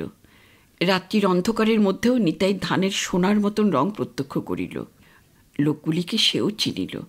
তাহার আত্মীয় কেহ না হইলেও প্রত্যেকেই খ্যাতনামা ধানচোর। সকালবেলাতেই জোরহাত করিয়া গোসাইজিকে নিতাই বলিল, প্রভু, আমি মশাই কাজ করতে পারব না। পারবি না? আজ্ঞে না প্রভু। 1 পয়সা মাইনে দেব না কিন্তু, আর এই কথা প্রকাশ পেলে তোমার জান থাকবে না, বুঝেছ? নিতাই কথার উত্তর করিল না। তাহার কাপড় ও দপ্তর লইয়া সে বাহির হইয়া পড়িল। আসিয়া উঠিল গ্রামের স্টেশনে। স্টেশনের পয়েন্টসম্যান রাজা পায়েন তাহার বন্ধু। রাজালাল একটু অদ্ভুত ধরনের লোক। বিগত মহাযুদ্ধের সময় তাহার ছিল তরুণ বয়স। সে ঘটনাচক্রে কুলি হিসাবে গিয়া পড়িয়াছিল মেসোপোটামিয়ায়। ফিরিয়া আসিয়া কাজ করিতেছে এই লাইট রেলওয়েতে। প্রাণখোলা দিলদরিয়া লোক। অনর্গল ভুল হিন্দি বলে, ঘড়ির কাটার মতন ডিউটি করে, আর 6-7 বার চা খায়, প্রচুর মদ খায়, ভীষণ চিৎকার করে, স্ত্রীপুত্রকে ধরিয়া ঠ্যাঙায়। রাজার সঙ্গে নিতাইয়ের আলাপ অনেক দিনের, অর্থাৎ রাজার এখানে আসিবার পর হইতেই আলাপ। সে প্রায় 3 বছর আগেকার ঘটনা। নিতাই সেদিনও, অর্থাৎ প্রথম আলাপের দিনও স্টেশনে বেড়াইতে আসিয়াছিল। রাজার ছেলেটা ট্রেন আসিবার ঘণ্টা বাজিতেই হাঁকিতে শুরু করিয়াছিল, হাট যাও, হাট যাও, লাইনে ধারছে, হাট যাও। নিতাইয়ের বড় ভালো লাগিয়াছিল। সে প্রশ্ন করিয়াছিল, বারে, কাদের ছেলে গো তুমি? আমি রাজার ছেলে। রাজার ছেলে? কেয়া বাত, তবে তো তুমি যুবরাজ। রাজা কাছেই ছিল। সে নিতাইয়ের কথা শুনিয়া হাসিয়াই সারা। সঙ্গে সঙ্গে সে নিতাইয়ের সঙ্গে আলাপ জমাইয়া ফেলিয়াছিল। ট্রেন চলিয়া যাইতেই রাজা নিতাইকে ধরিয়া লইয়া একেবারে তাহার কোয়ার্টারে আনিয়া হাজির করিয়াছিল। স্ত্রীকে বলিল, আমার বন্ধু নক, উমদা আদমি, ফটকেটাকে বলে রাজার বেটা যুবরাজ। বলিয়া সে কি তাহার হা হা করিয়া হাসি। নিতাই উৎসাহ ভরে কবিয়ালদের নকল করিয়া গালে হাত দিয়া মুখের সম্মুখে অপর হাতটি রাখিয়া ঈশ্বর ঝুঁকিয়া রামায়ণ স্মরণ করিয়া গান ধরিয়াছিল, রাজার বেটা যুবরাজা, তেজার বেটা মহাতেজা, খায় সে খাস্তা খাজা গজা, বিদিত ভূমণ্ডলে। রাজা লাফ দিয়া ঘরের ভিতর হইতে তাহার পৈতৃক ঢোল ও তাহার নিজের কাশি বাহির করিয়া আনিয়া নিজে লইয়াছিল ঢোলটা, ছেলেটার হাতে দিয়াছিল কাঁশিটা। ওই কাঁশিটা রাজার বাবা রাজাকে কিনিয়া দিয়াছিল মহেশপুরের মেলায়। সেদিন দ্বীপ্রহরে কবিগান জমিয়া উঠিয়াছিল রাজার ঘরে। নিতাই রাজার ছেলেকে যুবরাজ বলিয়াই ক্ষান্ত হয় নাই। রাজার পরিবারের দিকে ফিরিয়া গাহিয়াছিল, রাজার ঘরের ঘরণী যিনি, তিনি মহামান্না রানী, তিনি খান বড় বড় ফেনি, সর্বলোকে বলে। ঠিক এই সময় আসিয়া উপস্থিত হইয়াছিল আর একজন 15-16 বছরের একটি কিশোরী।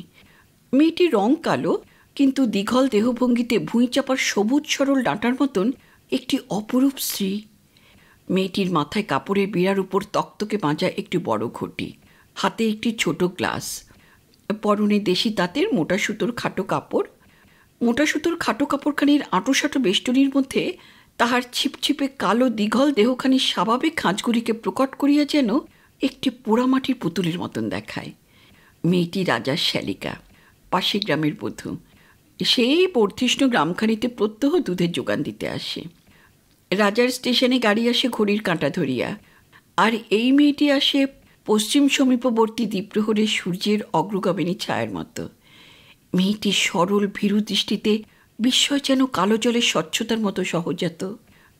সেদিন সবিস্ময়ে কিছুক্ষণ এই দৃশ্য দেখিয়া অকস্মাৎ এই সরল মেয়েটি হাসিতে আরম্ভ করিয়াছিল, অসংকোচ খিলখিল হাসি। রাজার স্ত্রী কিন্তু কঠিন মেয়ে, সে বোনকে ধমক দিয়াছিল, হাসিস না তো প্যাক প্যাক করে, বিহায়া মেয়ে কোথাকার। মুহূর্তে মেয়েটির হাসি বন্ধ হইয়া গিয়াছিল, কিন্তু সে রাগ করে নাই বা দুঃখিতও হয় নাই। স্বহস্তে শাসন মানিয়ে লওয়ার মতো বেতসলতা সুলভ একটি নমনীয়তা তাহার স্বভাবজাত গুণ। দেহখানি শুধু লতার মতো নয়, মনও যেন তাহার দীঘল দেহের অনুরূপ। নিতাইও থামিয়া গিয়াছিল। ধরতার সময় পার হইয়া গেল। তবু নিতাই আর গান ধরিল না দেখিয়া রাজা বাজনা বন্ধ করিল এবং মেয়েটিকে বলিল, দেখতা কেয়া ঠাকুরজি, হামারা মিতা উস্তাদ আদমি, হামারা নাম হ্যায় রাজা, তো ফটকে কো নাম দিয়া যুবরাজা, তোমরা দিদি কো নাম দিয়া রানী। বলিয়াই অট্টহাসি। এবার অট্টহাসির ছোঁয়াচে রানীও হাসিতে আরম্ভ করিয়াছিল। তার সঙ্গে সঙ্গে ঠাকুরজিরও আরম্ভ হইয়া গিয়াছিল আবার সেই হাসি। হাসিতে হাসিতে মাথার অবগুণ্ঠন খসিয়া গেল, চোখ দিয়া টপ টপ করিয়া জল ঝরিয়া পড়িল। তবু তাহার সে হাসি থামিল না। হাসি থামাইয়া রাজা বলিয়াছিল, উস্তাদ, এই কালকুট্টি हमारा ঠাকুরজি হ্যায়, ইসকো কিয়া নাম দেগা ভাই? নিতাই মুগ্ধ দৃষ্টিতে মেয়েটিকে দেখিতেছিল। তাহার সর্বাঙ্গে কচি পাতার মতন যে একটি কোমল ঘনশ্যাম স্ত্রী আছে, তাহা দেখিয়া তাহাকে লইয়া রহস্য করিতে নিতাইয়ের প্রবৃত্তি হয় নাই। সে বলিয়াছিল, ঠাকুরজি ভাই ঠাকুরজি, ওর আর দোসরা নাম হয় না। আমার ঠাকুরজিও ঠাকুরজি, রাজার ঠাকুরজিও ঠাকুরজি। ঠাকুরজি আমাদের সবারই ঠাকুরজি। কেমন ভাই ঠাকুরজি? রাজা নিতাইয়ের তর্কচুক্তিতে অবাক হইয়া গিয়াছিল। গম্ভীরভাবে ঘাড় নাড়িয়া সে স্বীকার করিয়াছিল, হাঁ হাঁ, ঠিক ঠিক, এবার তো ঠিক হ্যায়, ঠাকুরজি ঠাকুরজি। তাহার পর রাজা পাড়িয়াছিল মদের বোতল। আও ভাই ওস্তাদ। নিতাই জোরহাত করিয়া বলিয়াছিল, মাপ করো ভাই রাজেন, ও দ্রব্য আমি ছুঁই না। তব তব তুমি কি খায়গা ভাই? ঠাকুরজি বলিয়াছিল, দুধ খাবা দুধ? বলিয়া আবার সেই খিলখিল হাসি। নিতাই হাসিয়াছিল, তা খেতে পারি, এমন দ্রব্য কি আছে ভূমণ্ডলে, দেবদুর্লভ। ঠাকুরজি সত্যই বড় ঘটি হইতে মাপের গ্লাসে পরিপূর্ণ 1 গ্লাস দুধ ঢালিয়া নিতাইয়ের সম্মুখে নামাইয়া দিয়া তাহার অভ্যস্ত দ্রুতগমনে প্রায় পলাইয়া গিয়াছিল। হে সব পুরানো কথা। রাজা এখন তাহার ঘনিষ্ঠ বন্ধু, গুণমুগ্ধ ভক্ত। সেই সূত্রে গোসাইজির চাকরিতে জবাব দিয়া নিতাই আসিয়া উঠিল স্টেশনে। সমস্ত শুনিয়া রাজা বলিল, ঠিক কিয়া ওস্তাদ, ঠিক কিয়া, বহুত ঠিক কিয়া ভাই। আমাকে কিন্তু তোমার এইখানে একটু জায়গা দিতে হবে ভাই। আলবৎ দেগা, জরুর দেগা। এইখানে থাকবো আর স্টেশনে মোট বইব, তাতেই আমার একটা পেট চলে যাবে ভাই। রেলওয়ে কনস্ট্রাকশনের সময় এই স্টেশনটি এ লাইনের একটি প্রধান কর্মক্ষেত্র ছিল। সেই সময় প্রয়োজনে অনেক ঘরবাড়ি তৈয়ারি হইয়াছিল, সেগুলি এখনও পড়িয়াই আছে। তাহাতেই একটাতে রাজা ওস্তাদের বাসস্থান নির্দিষ্ট করিয়া দিল। নিতাই এখন স্টেশনে কুলিগিরি করে, ভদ্রলোকজনদের মোট তুলিয়া দেয়, নামাইয়া লয়। গ্রামান্তরেও মোট বহিয়া লইয়া যায়, উপার্জন তাহার ভালোই হয়। স্টেশনে মাল নামাইতে চড়াইতে মজুরি 2 পয়সা, আর এই গ্রামের মধ্যে যাইতে হইলে 4 পয়সা। অন্য কুলিদের অপেক্ষা নিতাইয়ের উপার্জন বেশি, কারণ তাহার সহায় স্বয়ং রাজা। স্টেশন স্টলটি তাহাদের একটি আড্ডা। স্টলের ভেন্ডার বেনেমামা বেনেমামা রহস্য করিয়া নিতাইকে বলে, রাজবয়স্য। মামার দোকানে সজীব বিজ্ঞাপন, বাদব্যতীতে আড়ষ্ট অতি প্রগল্ভ বিপ্রপদ বলে, বয়স্য কি রে বেটা, বয়স্য কি, সভাকবি, রাজার সভাকবি। নিতাই বিপ্রপদর পদতুলি লইয়া সুপ শব্দ করিয়া মুখে দেয়। সভাকবি কথাটিতে ভারী খুশি হইয়া ওঠে। বিপ্রপদকে বড় ভালো লাগে তার। এত যন্ত্রণাদায়ক অসুখের মধ্যেও এমন আনন্দময় লোক দেখা যায় না। বাতব্যাধিগ্রস্ত বিপ্রপদ সকালে উঠিয়ে কোনো মতে খোঁড়াইতে খোঁড়াইতে স্টেশনে আসিয়া মামার দোকানে আড্ডা লয়। বেঞ্চিতে বসিয়া অনর্গল বকে। লোকজনকে চা খাইতে উৎসাহিত করিয়া মধ্যে মধ্যে হাঁকিয়া ওঠে, চাগ্রাম। দেহ তার যত আড়ষ্ট, জিহ্বা তত সক্রিয়। উৎকট রসিক ব্যক্তি, বসুধৈব কুটুম্বকম মেজাজের মানুষ। মামার দোকানে সকালবেলা আসিয়া বিপ্রপদ চা বিড়ি খাইয়া খাইয়া বেলা 12টায় বাড়ি ফিরে খাইবার জন্য। খাইয়া খানিকটা ঘুমাইয়া লইয়া বেলা 3টায় আবার খোঁড়াইতে খোঁড়াইতে স্টেশনে আসিয়া বসে। যায় রাত্রি 10:30 ট্রেন পার করিয়া। তবে বিপ্রপদর সঙ্গে নিতাইয়ের ভালো জমে। নিতাই পদধূলি লইলে বিপ্রপদ স্বরচিত সংস্কৃত শ্লোকে আশীর্বাদ করে, ভবকপি মহাকপি দগ্ধানন শলাঙ্গুলো। হাত জোর করিয়া নিতাই বলে, প্রভু, কপি মানে আমি জানি। বিপ্রদাস হাসিয়া ভুল স্বীকার করিয়া বলে, ও কপি নয় রে বেটা, কপি নয়, কবি কবি কবি কবি, আমারই ভুল। আচ্ছা, কবি তো তুই বটিস, কই বলতো দেখি।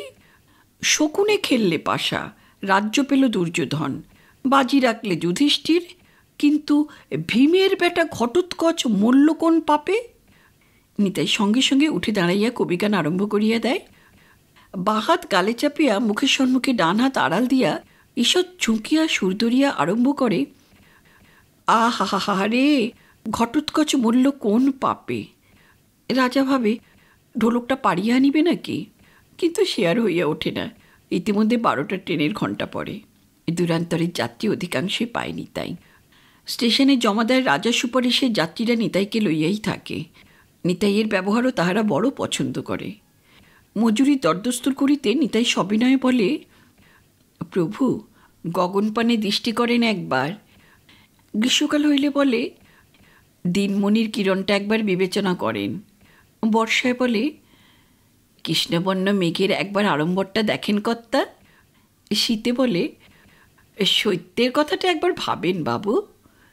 মামার দোকানে বসিয়া বিপ্রপদ নিতাইকে সমর্থন করে, বলে, আগে হ্যাঁ, আপনাদের তো সব শাল দোশালা আছে, ওর যে কোনো শালাই নেই। ওর কষ্টের কথা বিবেচনা করুন একবার। দ্বিপ্রহরে বাইরে যাইতে হলে নিতাই রাজাকে বলিয়া যায়, রাজন, ঠাকুরজি এলে দুধটা নিয়ে রেখো। 12টার ট্রেনটি চলিয়া গেলেই নিতাই একটু আগাইয়া গিয়া পয়েন্টের কাছে লাইনের ধারে যে কৃষ্ণচূড়ার গাছটি আছে তাহার ছায়া গিয়া দাঁড়ায়। দ্বিপ্রহরে তখন রোদ পড়িয়া লোহার লাইনের উপরের খসা অংশটা সুদীর্ঘ রেখায় ঝকমক করে। নিতাই নিবিষ্ট মনে যেখানে লাইনটা বাঁক ঘুরিয়াছে সেইখানে দৃষ্টি আবদ্ধ করিয়া দাঁড়ায়। সহসা সেখানে শুভ্র একটি চলন্ত রেখার মতন দেখা যায়। রেখাটির মাথায় একটি স্বর্ণবর্ণ বিন্দু। স্বর্ণবর্ণ বিন্দু শীর্ষ শুভ্র চলন্ত রেখাটি আগাইয়া আসিতে আসিতে ক্রমশ পরিণত হয় একটি মানুষে। খাড়ে কাঁচা তাঁতের মোটা সুতোর খাটো কাপড়খানি আঁটুসাঁটু করিয়া পরা সে একটি কালো দীর্ঘাঙ্গী মেয়ে, এবং তাহার মাথায় একটি তক্তকে মাজা সোনার বর্ণের পিতলের ঘটি। ঘটিটি সে ধরে না, এক হাতে মাপের গ্লাস, অন্য হাতটি তোলে। সে দ্রুতপদে অবলীলাক্রমে চলিয়া আসে। মেয়েটি চলে দ্রুতভঙ্গিতে, কথাও বলে দ্রুতভঙ্গিতে। মেয়েটি সেই ঠাকুরজি। নিতাই নেশা করে না, কিন্তু দুধ তার প্রিয় বস্তু। চায়েও আসক্তি তাহার ক্রমশ বাড়িতেছে। ঠাকুরজির কাছে সে নিত্য 1 পোয়া করিয়া দুধ যোগান লইয়া থাকে। দুধ আসিলেই চায়ের জল চড়াইয়া দেয়। মামার দোকানে চা খাইতে হইলে দাম দিতে হয় 2 পয়সা কাপ। বিপ্রপদের মতন বিনা পয়সায় চা খাইবার অধিকার তাহার নাই। তাছাড়া জমে না, কেমন ছোট ছোট মনে হয়। স্টেশনে নিত্য নানা স্থানে লোকজনের আনাগোনা। আশপাশের খবর স্টেশনে বসেই পাওয়া যায়। খবরের মধ্যে কবিগানের খবর থাকিলে নিতাই উল্লসিত হইয়া ওঠে। সেদিন সন্ধ্যাতেই লাল পেড়ে পরিষ্কার ধুতি ও হাত কাটা জামাটি পরিয়া, মাথায় পাগড়ি পরিয়া এবং গুনগুন করিয়া কবিগান গাহিতে গাহিতে রাজাকে আসিয়া তাগাদা দেয়। মিলিটারি রাজা 11:30টার ট্রেন পার করিলেই বলে, 5 মিনিট ওস্তাদ। 5 মিনিটও তাহার লাগে না। 3 মিনিটের মধ্যে রেলওয়ে কোম্পানির দেওয়া নীল কর্তাটা চড়াইয়া স্টেশনের একমুখো বাতি ও লাঠি হাতে বাহির হইয়া পড়ে। ভোর হইবার পূর্বেই আবার ফিরিয়া আসে। শুধু কবিগানই নয়, যাত্রাগান, মেলা এসবই নিতাইয়ের ভালো লাগে।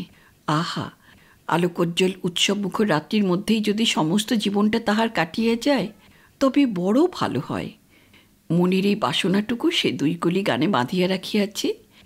নির্জন প্রান্তর পাইলেই গাহিয়া সে নিজেকেই শোনায়, আর শোনায় কোনো রসময় ভাইকে। যে রসময় ভাই তাহার রাজন। সেই মেলাতে কবে যাব, ঠিকানা কি হায় রে। যে মেলাতে গান থামে না, রাতের আধার নাই রে, ও রসময় ভাই রে। রাজা শুনিয়া বাহবা বাহবা করিয়া জড়াইয়া ধরিয়া বলে, উস্তাদ তুম ভাই গানা তৈয়ার করো, আচ্ছা গানা আতা তোমারা। গান তাহার অনেক আছে, কিন্তু কোনোটাই সম্পূর্ণ হইয়া ওঠে না। হঠাৎ চণ্ডীমায়ের মেলাতে এই নিতাই সত্য সত্যই কবিয়াল হইয়া উঠিল।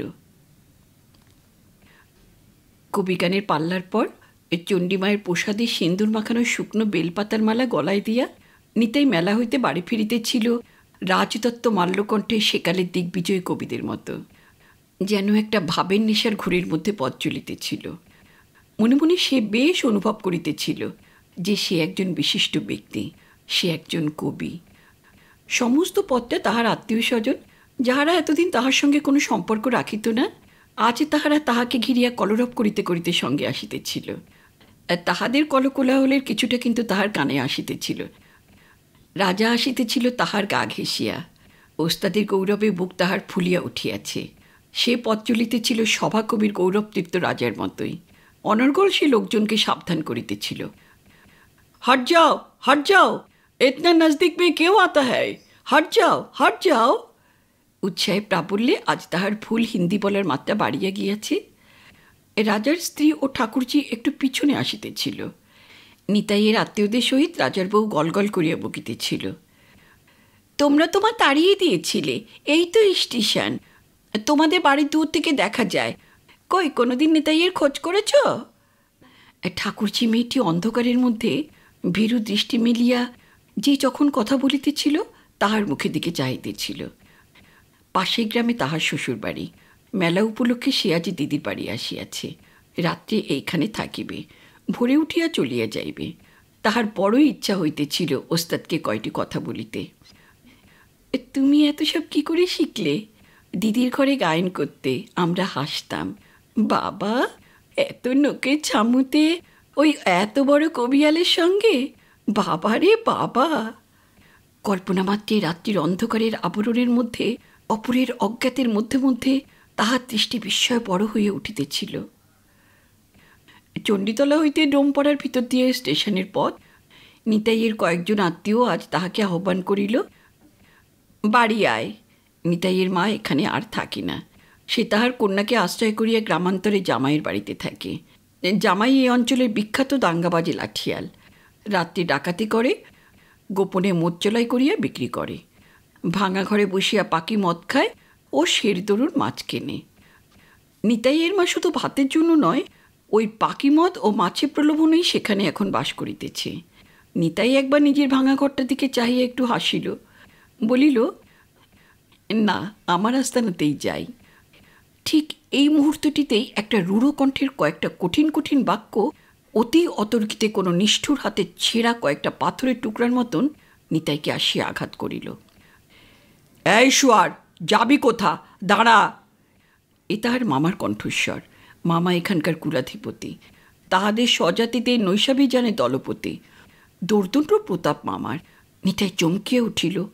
পাড়ার গলিমুখ হইতে মামা নামিয়া আসিয়া তাহার সামনে দাঁড়াইল, প্রহ্লাদের সম্মুখে হিরণ্যকশিপুর মতো, এবং খপ করিয়া তাহার টুটি টিপিয়া ধরিয়া বলিল, তোর বাবাকে দাদাকে গাল খাওয়ালি, আমার বাবাকে দাদাকে গাল খাওয়ালি, কেন রে? আসরের মধ্যিখানে কেনে গাল খাওয়ালি?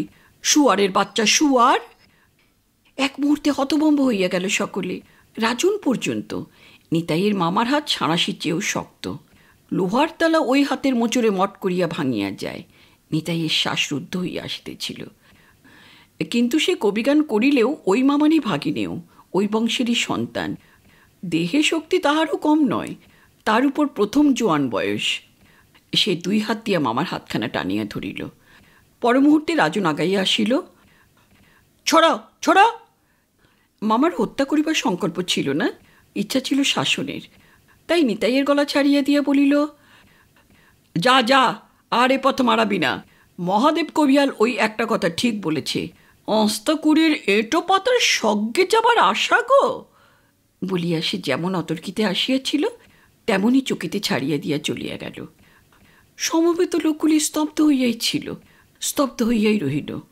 রাজন শুধু চিৎকার করিতে চেষ্টা করিল, এ ক্যা হায়, এ ক্যা বাত, হ্যাঁ, ক্যা মাক্কে মুলুক হ্যায়? পাড়ার ভিতর হইতে আর একটা হুঙ্কার আসিল, যা যা যা, চেঁচাস রে বেটা কুলি। নিতাই রাজনের হাত চাপিয়ে ধরিল, বলিল, রাজন, চুপ করো, চলো, ই আমার পাপ ভাই, চলো। বলিয়া হাসিয়া বলিল, আজ থেকে অকুলে ভাসলাম, সে অকুলে তুমিই আমার ভেলা। রাজন তাহার হাত দুইটি চাপিয়ে ধরিয়া গদগদ কণ্ঠে বলিল, তুমি সাচ্চা আদমি ওস্তাদ। নিতাই আবার একটু হাসিল। পেছনে ফুসফুস করিয়া কাঁদিতেছিল ঠাকুরজি। রাজার স্ত্রী বলিল, মরণ, কাঁদছিস কেন? এলো। ভিড় তখন কমিয়া গিয়াছে। সঙ্গের লোকজন আপন আপন বাড়িতে ঢুকিয়া পড়িয়াছে। নিতাই ও রাজার পরিবারবর্গ কেবল স্টেশনের পথে চলিল। কোয়ার্টারে আসিয়া রাজা বলিল, কুছ খা লেও ভাই ওস্তাদ। নিতাই বলিল, গান শুনবে ভাই রাজন? ভালো গানের কলি এসেছে মনে, শুনবে? রাজন বলিল, ঠায়রো, ঢোলটো। নিতাই হাত চাপিয়ে ধরিল। না রাজন, শুধু গান। বলিয়াই তাহার সুমিষ্ট কণ্ঠস্বর ঈষৎ চাপিয়া গাহিল, আমি ভালোবেসে এই বুঝেছি, সুখের সার সে চোখের জলে রে। তুমি হাসো, আমি কাঁদি, বাঁশি বাজুক কদম তলে রে। রাজন বলিল, বা বা বা, উস্কা বাদ। নিতাইয়ের চোখ দিয়া জল গড়াইতেছিল। সে চোখ মুছিতে মুছিতে বলিল, আর নাই রাজন। তারপর সে সঙ্গে সঙ্গে বিছানায় গড়াইয়া পড়িল। মনের মধ্যে অনেক কথা। মামার হাতে লাঞ্ছনের কথাটা তাহার কাছে খুব বড় নয়। মামার কাছে অনেক লাঞ্ছনাই সে ভোগ করিয়াছে, ওটা তাহার অঙ্গের ভূষণ। ও ছাপাইয়া সে ভাবিতেছিল কবিগানের কথা, বিশেষ করিয়া এ অঞ্চলের প্রসিদ্ধ কবিয়াল তারুণ মণ্ডলের কথা। তারুণ কবি যে আসরে গান করিয়াছে, সে আসরে কত লোক, হাজারে হাজারে, কাতারে কাতারে। সে যেবার প্রথম তারুণ কবির গান শোনে, সেবারকার সে ছবি এখনও তাহার মনে জলজল করিতেছে। এই চণ্ডীমায়ের মেলাতেই সে কি জনতা, আর সে কি গোলমাল! তখন মেলারও সে কি জাঁকজমক! 4-5টা চাপরাশি তখন মেলার শান্তি শৃঙ্খলা রক্ষার জন্য বহাল করা হইত। তাহাদের সঙ্গে থাকিত বাবুদের দারোয়ান এবং 2-4 জন বাবু। তবু সে কি গোলমাল! নিতাইয়ের স্পষ্ট মনে পড়িল, কলরব মুখর জনতা মুহূর্তে স্তব্ধ হইয়া গেল। আলোকোজ্জ্বল আসরের মধ্যে তখন তারুণ কবি আসিয়া দাঁড়াইয়াছে। এই লম্বা মানুষটি, পাকা চুল, পাকা গোঁফ, কপালে সিঁদুরের ফোঁটা, বুকে সারি সারি মেডেল, লাল চোখ। তারুণ কবির আবির্ভাবেই সব চুপ হইয়া গিয়াছিল। আসরের একদিকে বেঞ্চ পাতিয়া গ্রামের বাবুরা বসিয়াছিল, তাহারা পর্যন্ত চুপ করিয়া গিয়াছিল। আর সে কি গান! তারপর হইতে আশেপাশে যখন যেখানে তারুণ কবির গান হইয়াছে, সেইখানেই নিতাই দৌড়াইয়া গিয়াছে। একবার ভিড়ের মধ্যে হাত বাড়াইয়া সে তারুণ কবির পায়ের ধুলাও লইয়াছিল। তখন হইতেই তাহার স্বাদ কবিয়াল হইবে। ইচ্ছা ছিল তারুণ কবির দলে দোয়ার্কি করিয়া সে কবিগান শিখিবে। কিন্তু তারুণ মরিয়া গেল। মদ খাইয়াই নাকি তারুণ মরিয়াছে। তারুণ কবির ওই একটা বড় দোষ ছিল, ভীষণ মদ খাইত। আসলেই তাহার বোতল গ্লাস থাকিত, সকলের সম্মুখেই সে মধ্যে মধ্যে জল বলিয়া মদ খাইত। ওই তারুণ কবি সেদিন গানে বাঁধিয়াছিল, তোমারে লাথি আমার বুকে পরমাসি শোনো দশানন, তোমার চরণধুলা আমার অঙ্গে অগুরু চন্দন, বিভীষণে রাক্ষস জন্মের সাপ বিমোচন, খালাস খালাস খালাস, আমি খালাস নিলাম হে। সেদিন পালাতে তারুণ হইয়াছিল বিভীষণ এবং প্রতিপক্ষ বিষ্ণু সিং হইয়াছিল রাবণ। সেই কথাটাই আজ বারবার করিয়া মনে পড়িতেছিল। সে আজ খালাস খালাস খালাস। এক এক সময় তাহার মনে হয় তারুণ কবি তাহারই কপাল দোষে মরিয়া গেল। সে গুরু পাইল না। এমন ভালো গুরু না হইলে কি ভালো কবি হওয়া যায়? শাস্ত্রের কি অন্ত আছে? পড়িয়া শুনিয়া সেসব শিখিতে গেলে এই জীবনে আর কবিয়াল হওয়া হইয়া উঠিবে না। রামায়ণ মহাভারত সহসা তাহার মনে হইল, মহাদেব আজ রামায়ণ হইতে যে প্রশ্নটা লইয়া তাহাকে অপদস্থ করিয়াছে, সেটা কিন্তু ঠিক নয়। সঙ্গে সঙ্গে সে উঠিয়া বসিল, আলো জ্বালিল। ছোট্ট একটি চৌকির উপর যত্নের সহিত রঙিন কাপড়ে বাঁধিয়া সে তাহার পুঁথিগুলি রাখিয়া থাকে। দপ্তর খুলিয়া সে রামায়ণ বাহির করিল। দপ্তরের মধ্যে এক গাদা বই, পাঠশালা হইতে আজ পর্যন্ত সংগৃহীত বইগুলি সবই তাহার আছে। পথে ঘাটে উড়িয়া বেড়ায় যে সমস্ত ছেঁড়া কাগজ ও বইয়ের পাতা, তাহারও অনেকগুলি সংগ্রহ করিয়া নিতাই রাখিয়াছে। কাগজ দেখিলেই সে কুড়াইয়া লইয়া পড়িতে চেষ্টা করে। যাহা ভালো লাগে তাহাই সে সযত্নে রাখিয়া দেয়। বইয়ের সংগ্রহ তাহার কম নয়। কৃত্তিবাসীর রামায়ণ, কাশিদাসের মহাভারত, কৃষ্ণের শতনাম, শনির পাঁচালী, মনসার ভাসান, গঙ্গা মাহাত্ম্য, স্থানীয় থিয়েটার ক্লাবের ফেলিয়া দেওয়া কয়েকখানা ছেঁড়া নাটক, ইহা ছাড়া তাহার পাঠশালার বইগুলি সে প্রথম ভাগ হইতে আরম্ভ করিয়া প্রত্যেকখানি আছে। আর আছে খান দুয়েক পাতা, ভাঙা স্লেট পেন্সিল, একটা লেড পেন্সিল, ছোট্ট এক টুকরা লাল নীল পেন্সিল, আর কিছু ছেঁড়া পাতা আর খোলা কাগজ। সেই রাত্রেই সে নিবিষ্ট মনে রামায়ণের পাতা উল্টাইতে আরম্ভ করিল। ঠিক মহাদেব তাহাকে ধাপ্পা মারিয়াই হার বানাইয়াছে। ভুল তাহার নয়, মহাদেবী ভুলকে সত্য করিয়াছে মুখের জোরে। হাসিয়া সে মহাদেবের প্রশ্নের উত্তরের ঠাঁইটা বন্ধ করিয়া রাবণ ও বিভীষণের বিতণ্ডার অধ্যায়টা খুলিল। পড়িয়া বই বন্ধ করিয়া সে আবার শুইয়া পড়িল। কিন্তু ঘুম আর তার কিছুতেই আসে না। রগের শিরা দুইটা দপদপ করিয়া লাফাইতেছে। কানের পাশে এখনও যেন ঢোলকাশির শব্দ উঠিতেছে। ধীরে ধীরে শব্দগুলা মৃদু হইতে মৃদুতর হইতে হইতে এক সময় নিস্তব্ধ হইয়া গেল। ঘুম ভাঙিল রাজার ডাকে। মিলিটারি রাজা, রাত্রি জাগিয়াও ঠিক সকাল 6টায় উঠিয়াছে। 7টায় এ লাইনে ফার্স্ট ট্রেন এ স্টেশন অতিক্রম করিবে। যুদ্ধফেরত রাজা চা খায়, চায়ের জল চড়াইয়া দিয়া স্টেশনে সিগন্যাল দিয়া ও ঘণ্টি মারিয়া আসিয়া ওস্তাদকে ডাকিল, ওস্তাদ ওস্তাদ। ওস্তাদ না হইলে চা খাইয়া সুখ হয় না রাজার। বউটা এখনো ঘুমাইতেছে। ঠাকুরজি কিন্তু ঠিক আছে, সে রাজার পূর্বেই উঠিয়া চলিয়া গিয়াছে। ঠাকুরজির শাশুড়িটা বড় দজ্জাল, এমন মেয়েটিকেও বড় কষ্ট দেয়। রাজা মনে মনে এখন আফসোস করে, বউটাকে কেন সে বিবাহ করিল? ঠাকুরজিকে বিবাহ করিলেই তো ভালো হইত। চিপচিপে দ্রুতগামিনী, দ্রুতহাসিনী, দ্রুতভাষিনী মিষ্ট স্বভাবের ঠাকুরজি তাহার মুখরা দিদির চেয়ে অনেক ভালো।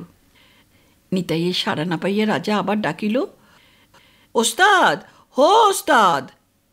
এবার নিতাই জড়িত স্বরে উত্তর দিল, ও चा हो गया भैया? ओहो, अरे ट्रेन आता है भैया? ओहो। রাজা নিরুপায় হইয়া চলিয়া গেল, আর ডাকিল না। কাল রাত্রে ওস্তাদের বড়ই খাটুনি গিয়াছে, আজ বেচারার একটু ঘুম দরকার। বেলা 9টা নাগাদ নিতাই উঠিল, হাসি মুখে উঠিল।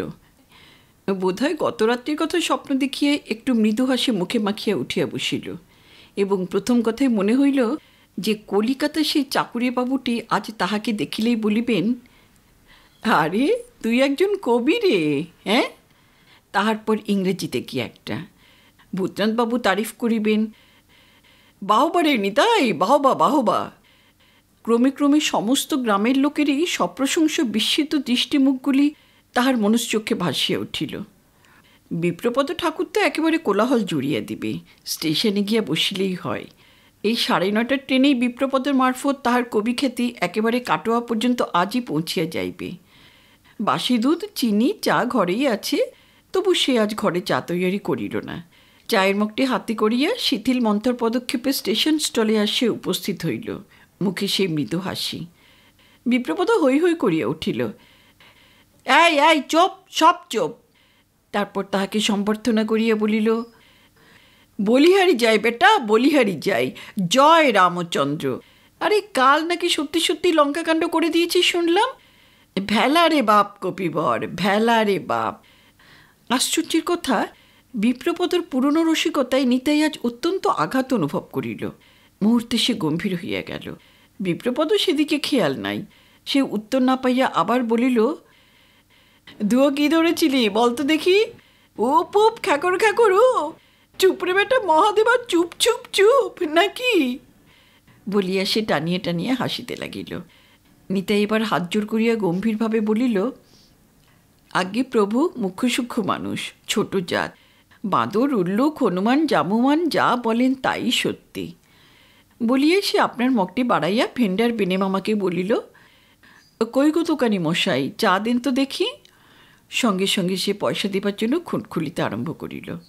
দোকানি বেনে মামা মগে চা ঢালিয়া দিয়া বলিল, মাতুল না বলে দোকানি বলছিস?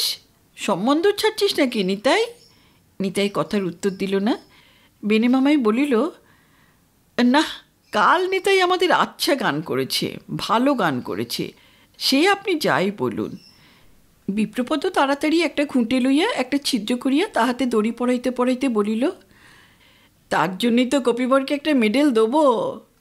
কিন্তু তাহাকে সে অবসর না দিয়া নিতাই চায়ের মগটি হাতে উঠিয়া চলিয়া গেল। ওদিকে 9:30টার ট্রেনটা প্ল্যাটফর্মে আসিয়া পড়িয়াছে। বিপ্রপদ ও বেনেমামা মনে করিল নিতাই বোধহয় মোটের সন্ধানে গেল, কিন্তু প্ল্যাটফর্ম হইতে রাজা হাঁকিতেছিল, ওস্তাদ ওস্তাদ। সাড়া না পাইয়া রাজা নিজেই ছুটিয়া আসিল। বেনেমামা বলিল, এই তো উঠে গেল, প্ল্যাটফর্মে নাই। এদিক ওদিক চাহিয়া রাজার নজরে পড়িল, গাছপালার আড়ালে আড়ালে নিতাই চলিয়াছে বাসার দিকে। সে ছুটিয়া গিয়া তাহাকে ধরিল। उस्ताद गांव के एक ठो मोट है भैया, एक ठो बेग और छोटा सा एक ठो बिस्तारा। निताई घाड़ नाड़िए बोलिल, ना। अरे बड़ो बाबू को जामाई, उम्दा बख्शिश मिलेगा, 2 आना तो जरूर। ना ना। क्या तबीयत कुछ खराब है? ना। तब? राजा बिस्मित हইয়া গেল। নিতাই গম্ভীরভাবে বিষণ্ণ মৃদু হাসিয়া বলিল, কুলিগিরি আর করব না রাজন।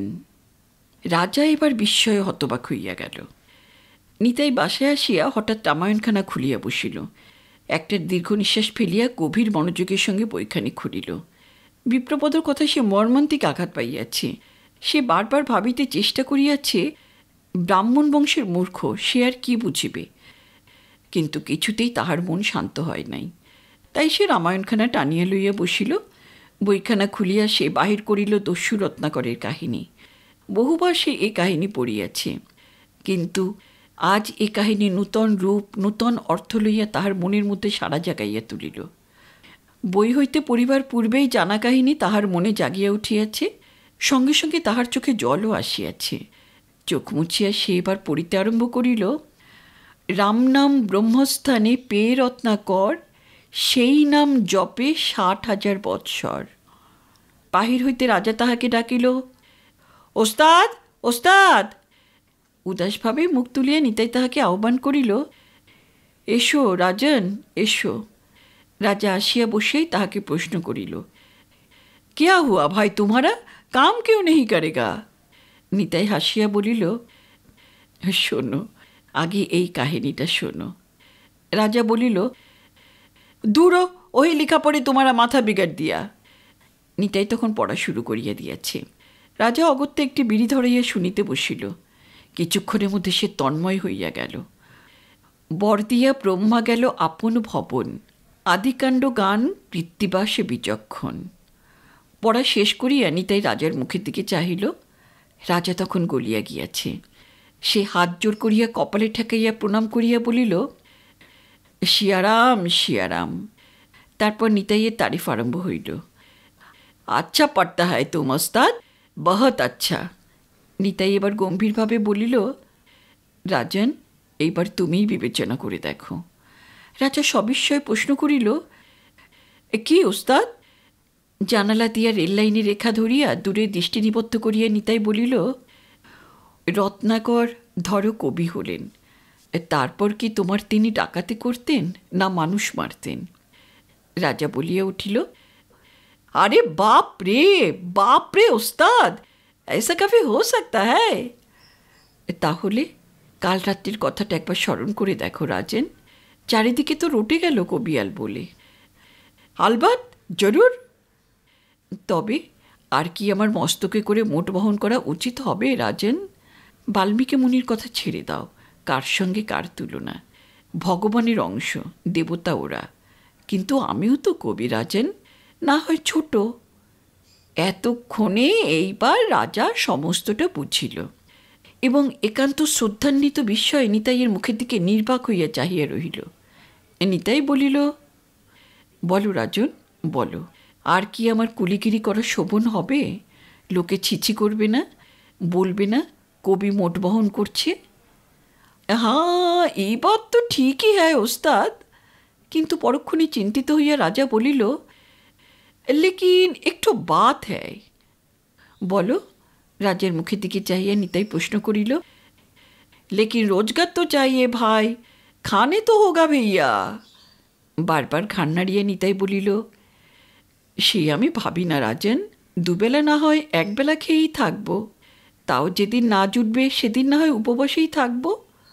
অতঃপর অত্যন্ত গম্ভীর হইয়া কণ্ঠস্বরে বিপুল গুরুত্ব আরোপ করিয়া সে বলিল, তা বলে ভগবান যখন আমাকে কবি করেছেন তখন? নিতাই বারবার অস্বীকারের ভঙ্গিতে ঘাড় নাড়িল, অর্থাৎ না না না, তখন সে মাথায় করিয়া মোট আর বহিবে না। রাজাও গম্ভীরভাবে চিন্তা করিতেছিল। সে একটা দীর্ঘ নিঃশ্বাস ফেলিয়া এবার পরিষ্কার বাংলায় বলিল, না ওস্তাদ, ছোট কাজ আর তোমার করা হবে না। ওহো, না না। রাজার উপর নিতাইয়ের প্রীতির আর সীমা রহিল না। গভীর আবেগের সহিত সে বলিল, তুমি আমার সত্যকার মিত্র রাজন। ধন্য হো গয়া ওস্তাদ, তোমারা মিত্র হোকে হাম ধন্য হো গয়া। রাজনেরও আবেগের অবধি ছিল না। একটা দীর্ঘ নিঃশ্বাস ফেলিয়া নিতাই এবার বলিল, আজ বড় দুঃখ পেয়েছি রাজন। দুঃখ? কোন দুঃখ দিয়া ভাই? ওই তোমার বিপ্রপদ ঠাকুর আমাকে বললে কি না কপিবর মানে হনুমান। আমি হনুমান রাজন? রাজা মুহূর্তে সোজা হইয়া বসিল। তাহার মিলিটারি মেজাজে মাথা চাড়া দিয়া উঠিয়াছে। সে ক্রুদ্ধস্বরে প্রশ্ন করিল নিতাইকে, জবাব কেউ দেহি দিয়াতম। জবাব জিহ্বার অগ্রভাগে এসেছিল রাজন, কিন্তু সামলে নিলাম।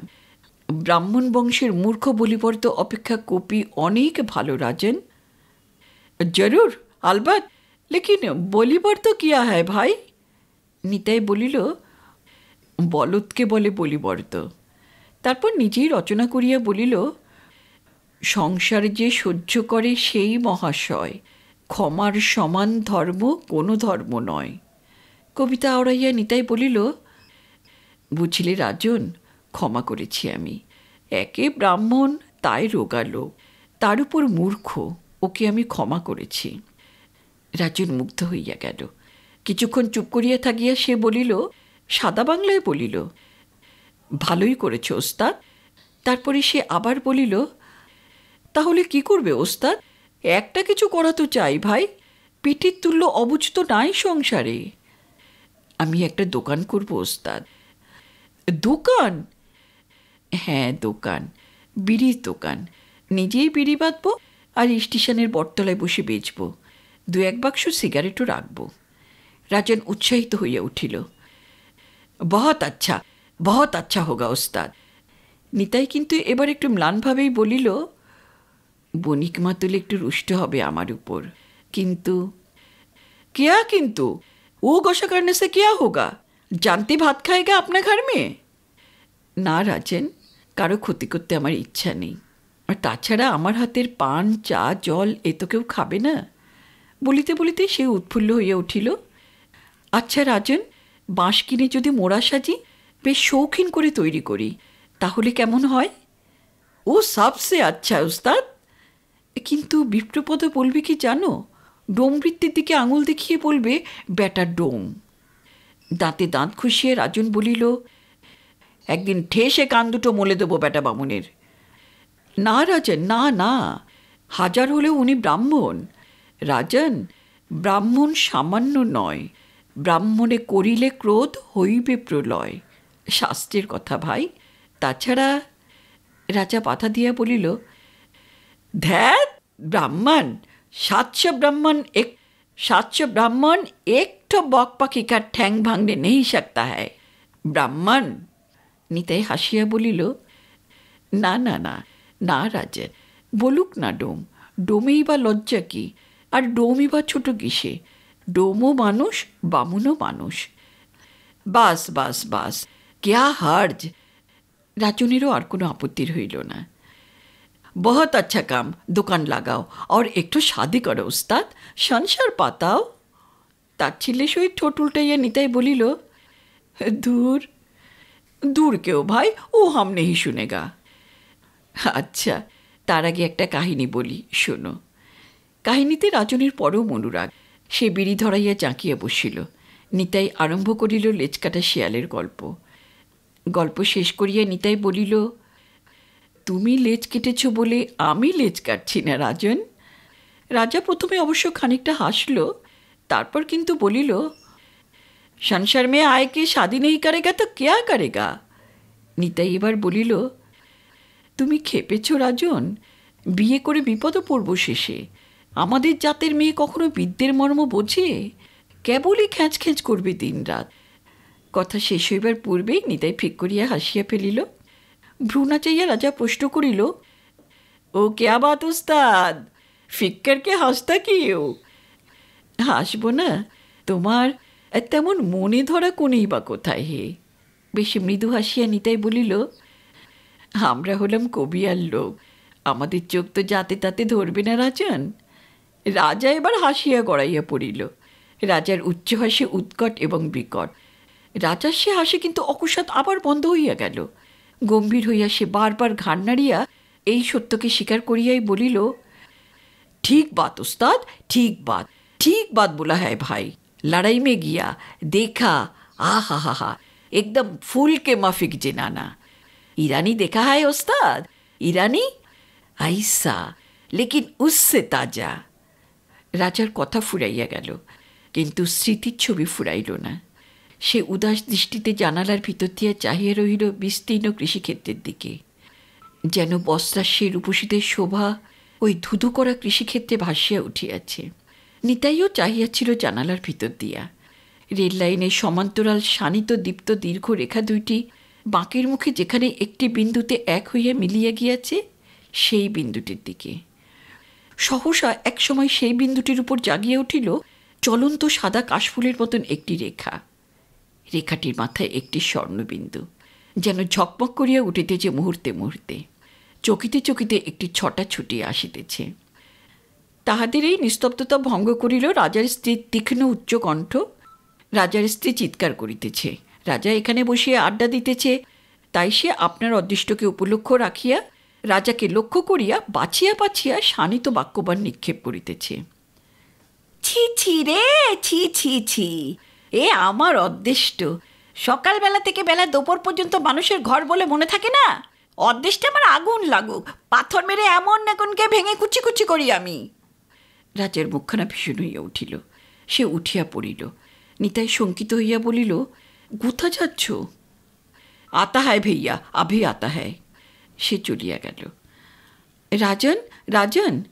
নিতাই পিছন পিছন আসিয়া দুয়ারে দাঁড়াইয়া রহিল। কিছুক্ষণ পরে রাজা ফিরিল সেই উচ্চ হাসি হাসিতে হাসিতে। হাসিয়া সে মাটির উপর শুইয়া পড়িল। নিতাই প্রশ্ন করিল, হলো কি? রাজার হাসিতে মুহূর্তের জন্য ছেদ পড়ে না, এবং এমন টানা হাসির মধ্যে কথাও বলা যায় না। তবুও বহু কষ্টে রাজা বলিল, ভাগা হ্যায়, মাঠে মাঠে। সঙ্গে সঙ্গে সেই উৎকট উচ্চ হাসি।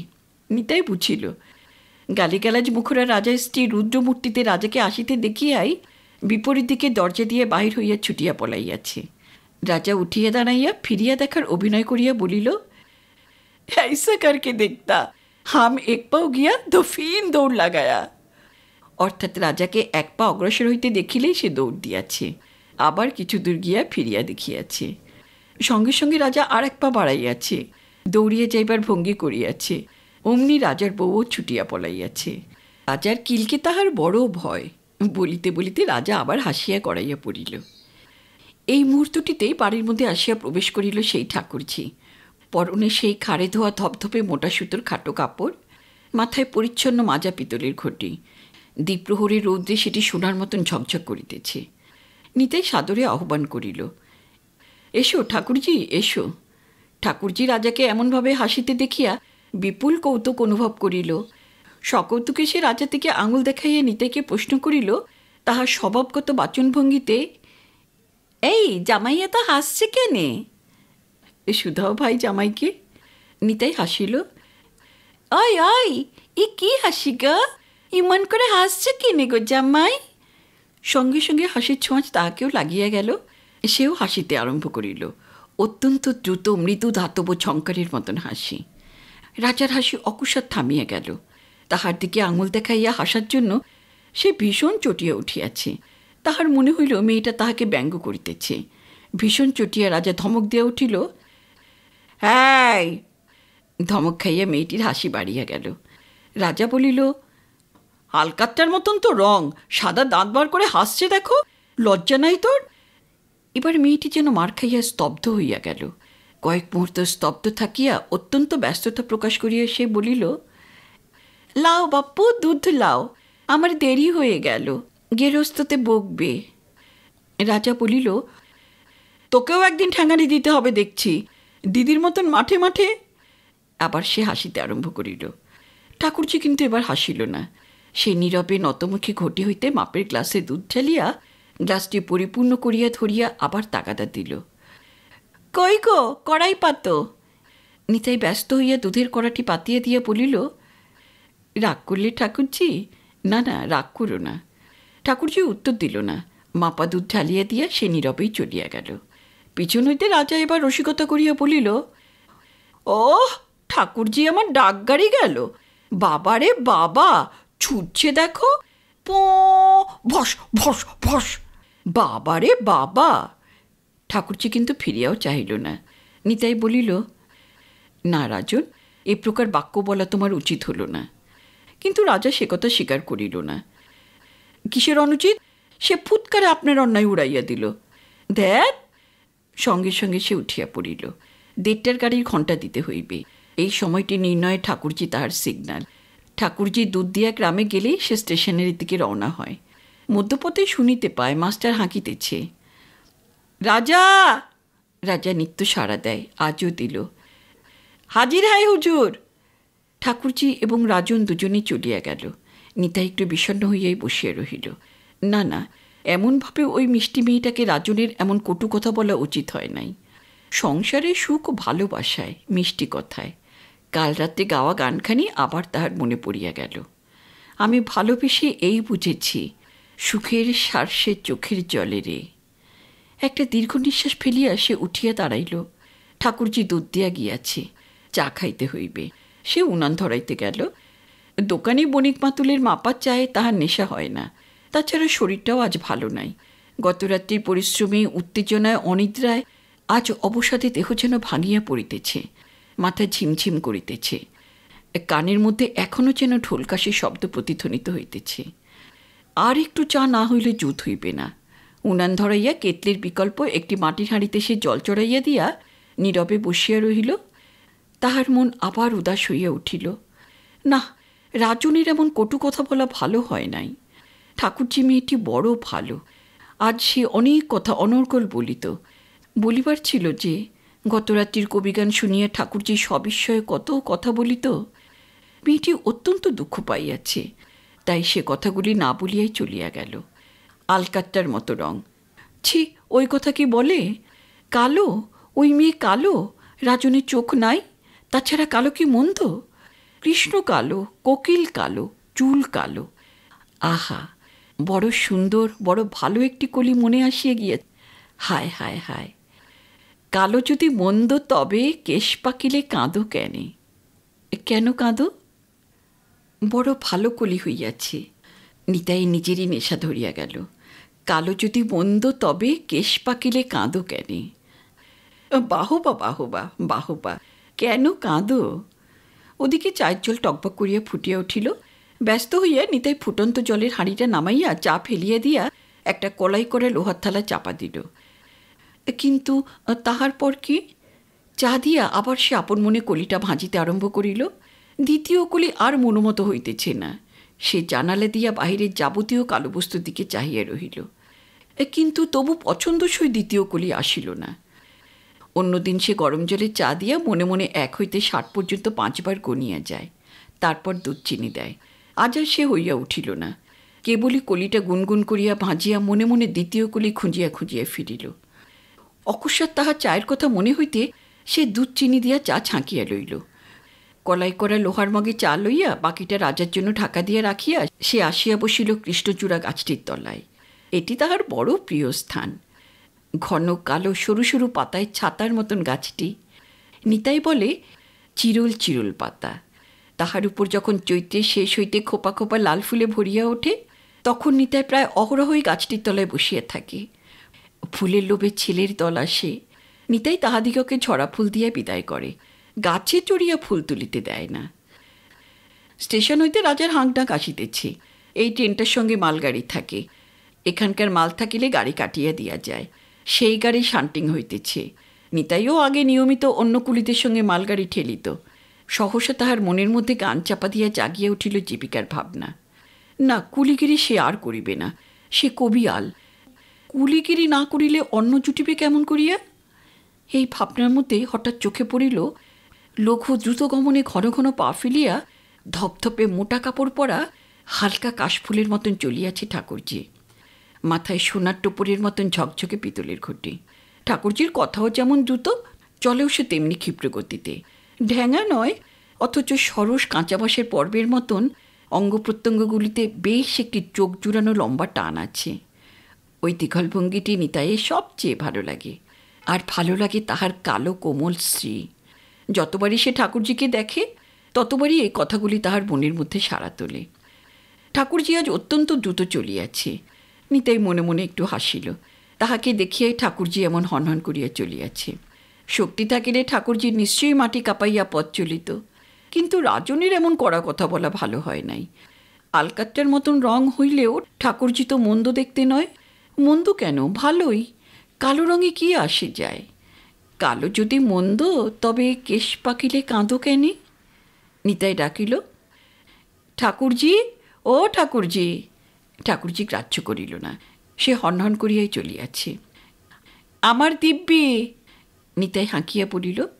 ঠাকুরজি থমকাইয়া দাঁড়াইল। মিঠা সরু আওয়াজে দ্রুতগতিতে মেয়েটি বলিল, না, আমার দেরি হয়ে যাবে। শোনো শোনো, একটা কথা। না, ওইখান থেকে তুমি বলো। আমার দিব্যি। অত্যন্ত দ্রুতগতিতে ঠাকুরজি এবার আগাইয়া আসিয়া নিতাইয়ের সম্মুখে দাঁড়াইয়া বলিল, তোমার দিব্যি যদি আমি না মানি? না মানলে মনে ব্যথা পাব। আর কি ঠাকুরজি? নিতাই ছলনা করিয়া বলিল না, আন্তরিকতার সহিতই বলিল। অপেক্ষাকৃত শান্ত সুরেই এবার মেয়েটি বলিল, লাও, কি বলছো বলো। তাহার মুখের দিকে চাহিয়া মিষ্ট হাসি হাসিয়া নিতাই বলিল, রাগ করেছ? মুহূর্তে ঠাকুরজির ফেরু চকিত দৃষ্টি ভরা চোখ দুটি সজল হইয়া উঠিল, কিন্তু সে উদ্দীপ্ত কণ্ঠে বলিল, কালো আছি, কালো আমি আপনার ঘরে আছি, কেউ তো আমাকে খেতে পড়তে দেয় না। নিতাই হাসিয়া বলিল, আমি কিন্তু কালো ভালোবাসি ঠাকুরজি। ঠাকুরজির মুখের কালো রঙে লাল আভা দেখা যায় না, তবু তাহার লজ্জার গাঢ়তা বোঝা যায়। নিতাই কিন্তু গ্রাহ্য করিল না। সে গালে হাত দিয়া মৃদুস্বরে গান ধরিয়া দিল, কালো যদি মন্দ, তবে কেশ পাকিলে কাঁদো কেনে। লজ্জিতা ঠাকুরজি এবার সবিস্ময়ে শ্রদ্ধান্বিত দৃষ্টিতে নিতাইয়ের দিকে চাহিল। বলিল, নতুন গান? বলিয়া সে সঙ্গে সঙ্গেই বলিল, কাল তুমি বাপু ভারী ভালো গান করেছ। ভালো লেগেছে তোমার? খুব ভালো।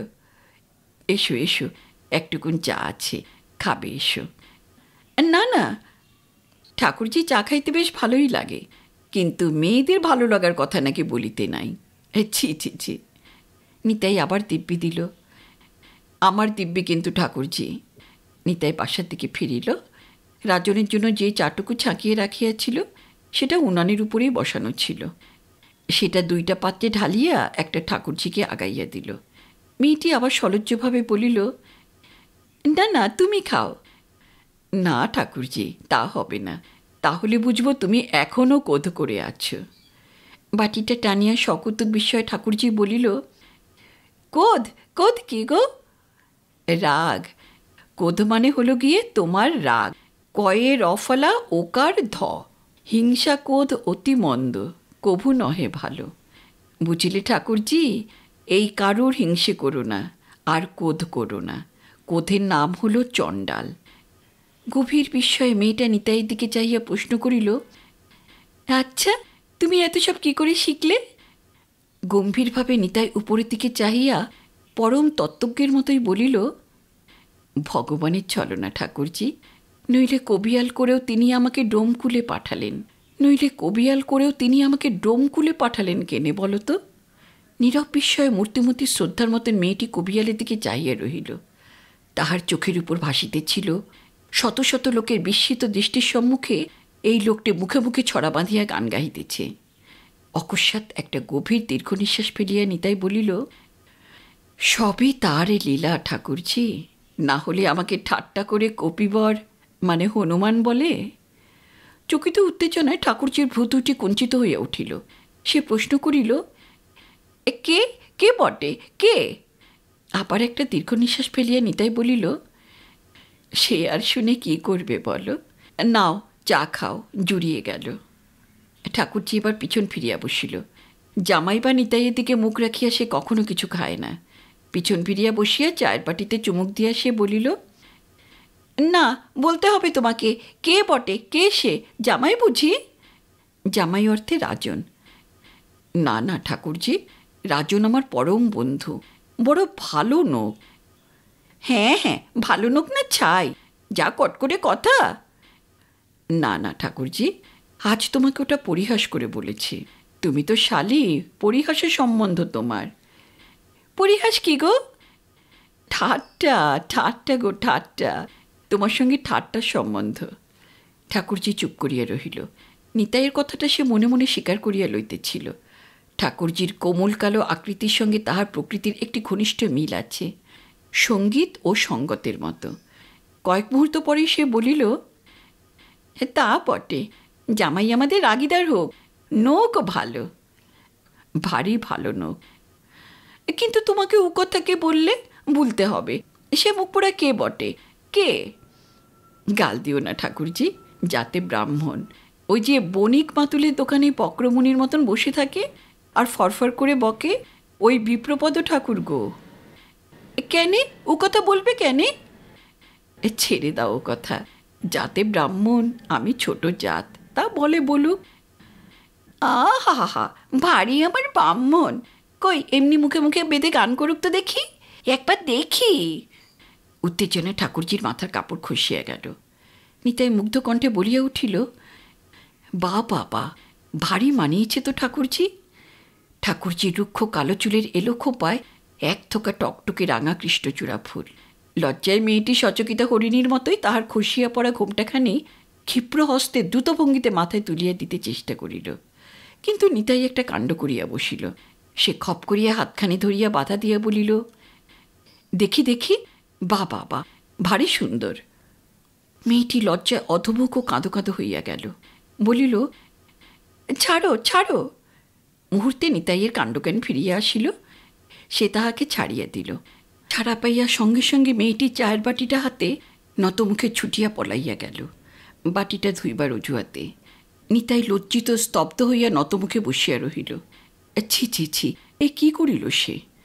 চুপ করিয়াই সে বসিয়াছিল। হঠাৎ ঠুং শব্দে সে মুখ তুলিয়া দেখিল, ঠাকুরজি বাটিটা নামাইয়া দিয়া আপনার ঘটিটি তুলিয়া লইয়া চলিয়া যাইতেছে। সে মুখ ফিরাইয়া চাহিল। সলজ্জ হাসিতে ঠাকুরজির কাঁচা মুখখানি রৌদ্রের ছটার কচি পাতার মতন ঝলমলে হইয়া উঠিয়াছে। চোখাচোখি হইতেই ঠাকুরজি হাসিয়া চট করিয়া মুখ ফিরাইয়া লইল। সেই বেগে তাহার আবার মাথার ঘুমটা খুশিয়া গেল। ঠাকুরজি এবার ছুটিয়া পলাইয়া গেল, ঘুমটা তুলিয়া না দিয়াই।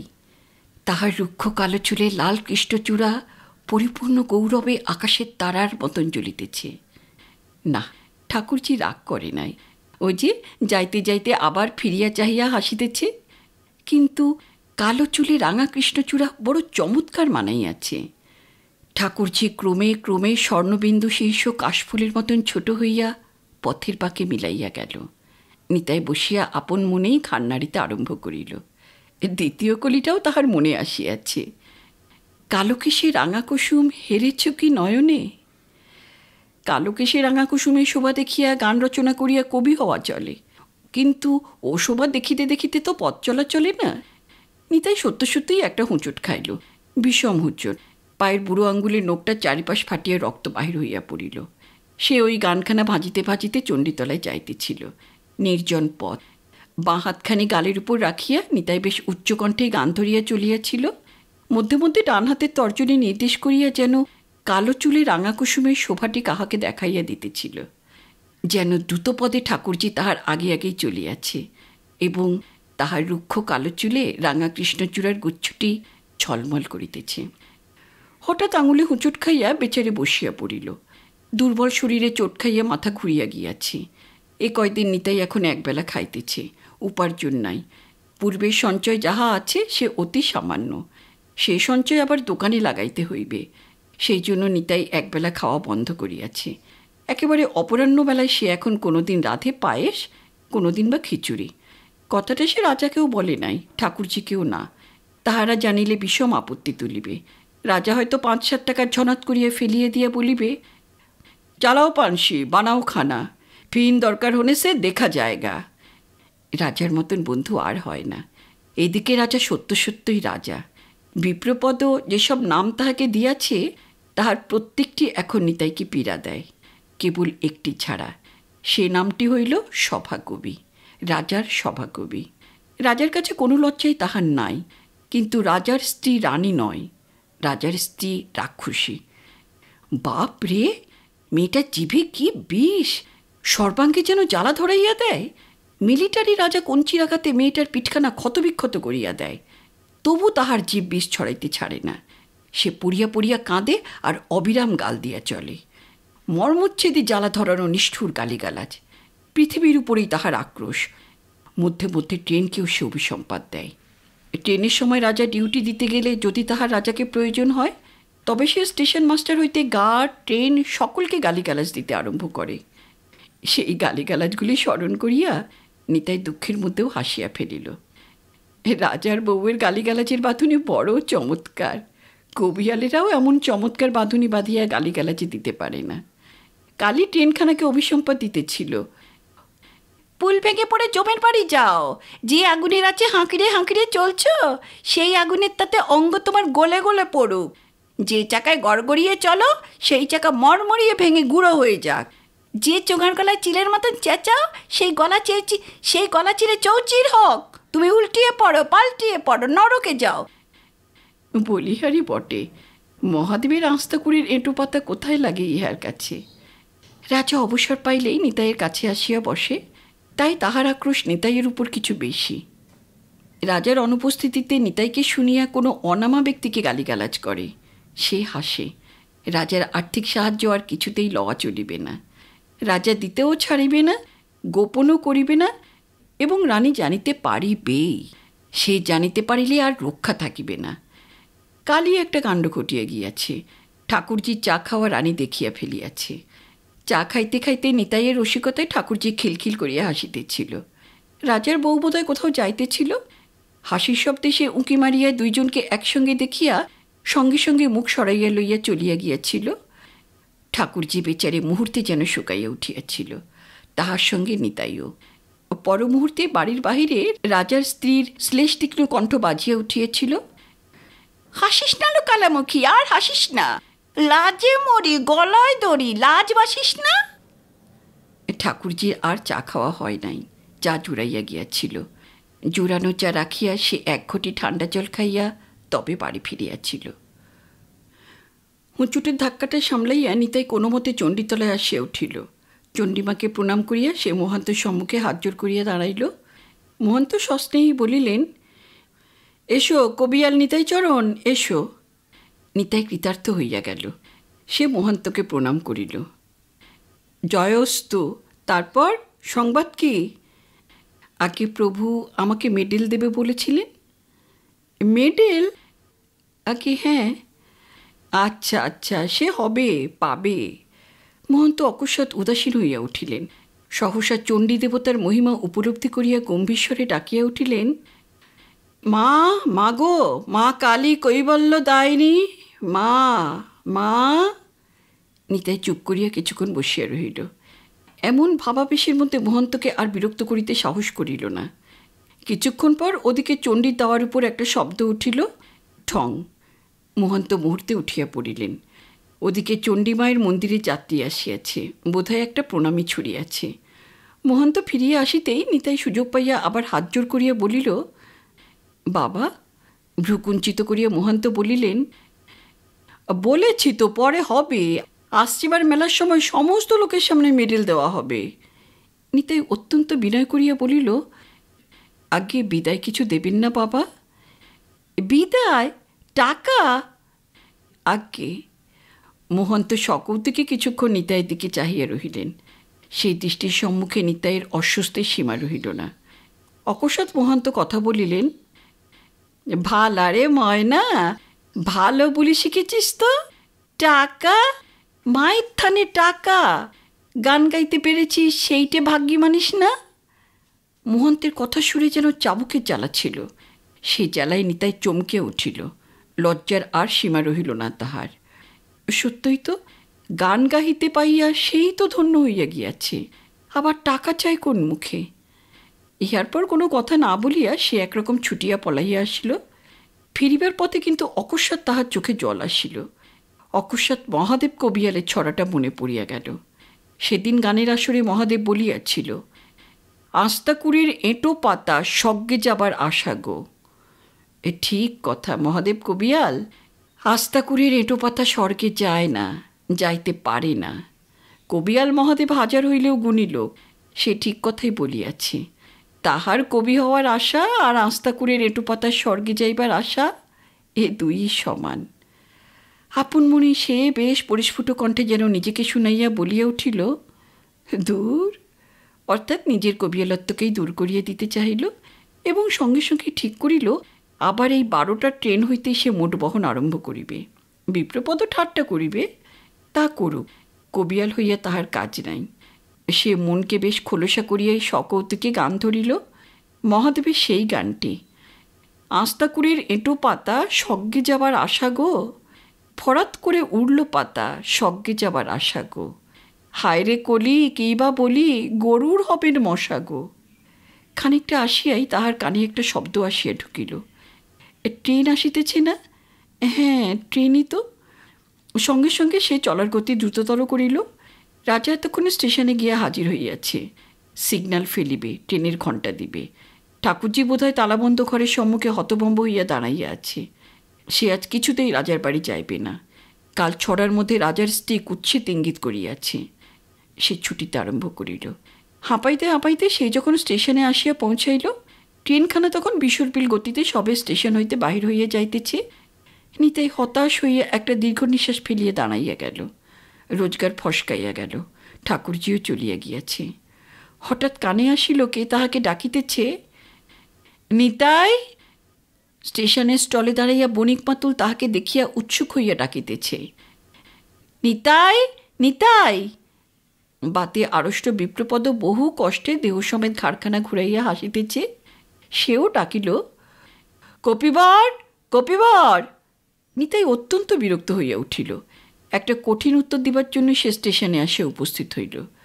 বণিক মাতুল কিন্তু বেশ খানিকটা খুশি সুরেই বলিল, না, সত্যিকারের গুণিন বটে আমাদের নিতাই।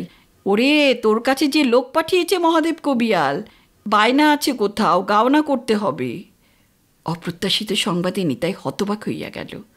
মহাদেব কবিয়াল তাহার কাছে লোক পাঠাইয়াছে, বায়না আছে। অকস্মাৎ তাহার সে বিস্ময় বিমূঢ়তা কাটিল রাজনের চিৎকারে। উচ্ছ্বসিত আনন্দে রাজন প্রায় গগনস্পর্শী চিৎকার করিয়া ডাকিতেছে, ওস্তাদ, ওস্তাদ।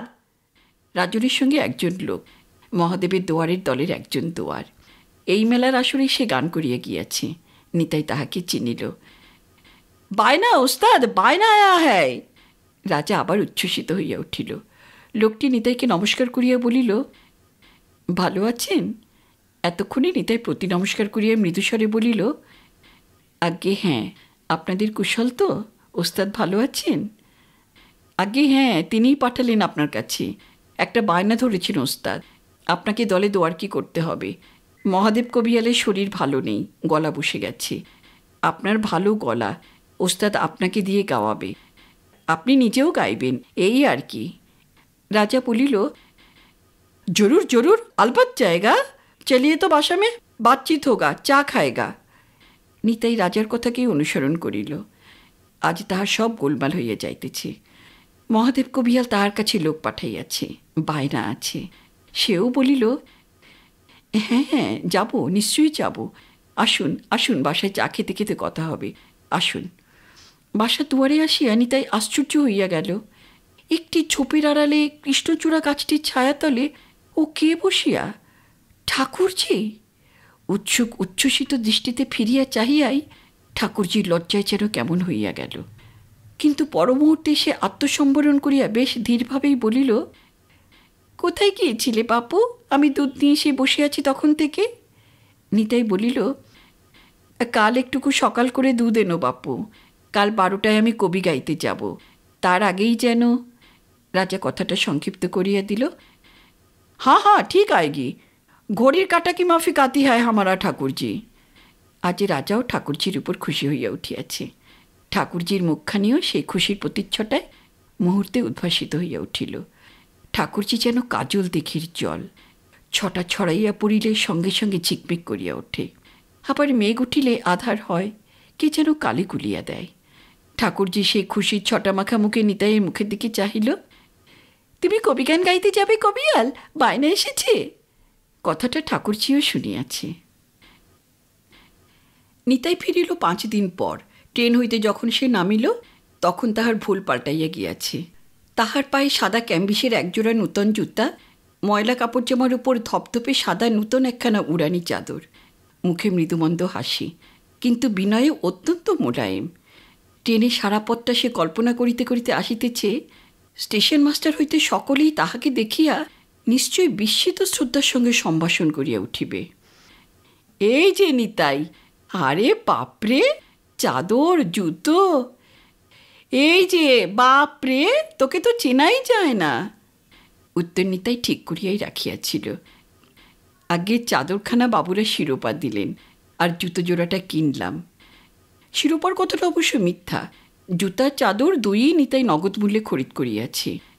গেরুয়া না পড়িলে সন্ন্যাসী বলিয়া কেহ স্বীকার করে না, ভেক নহিলে ভিক মিলে না, চাদর না হইলে কবিয়ালকে মানায় না, নগ্নপজ্জনের পদবী মানুষ সহজে স্বীকার করিতে চায় না।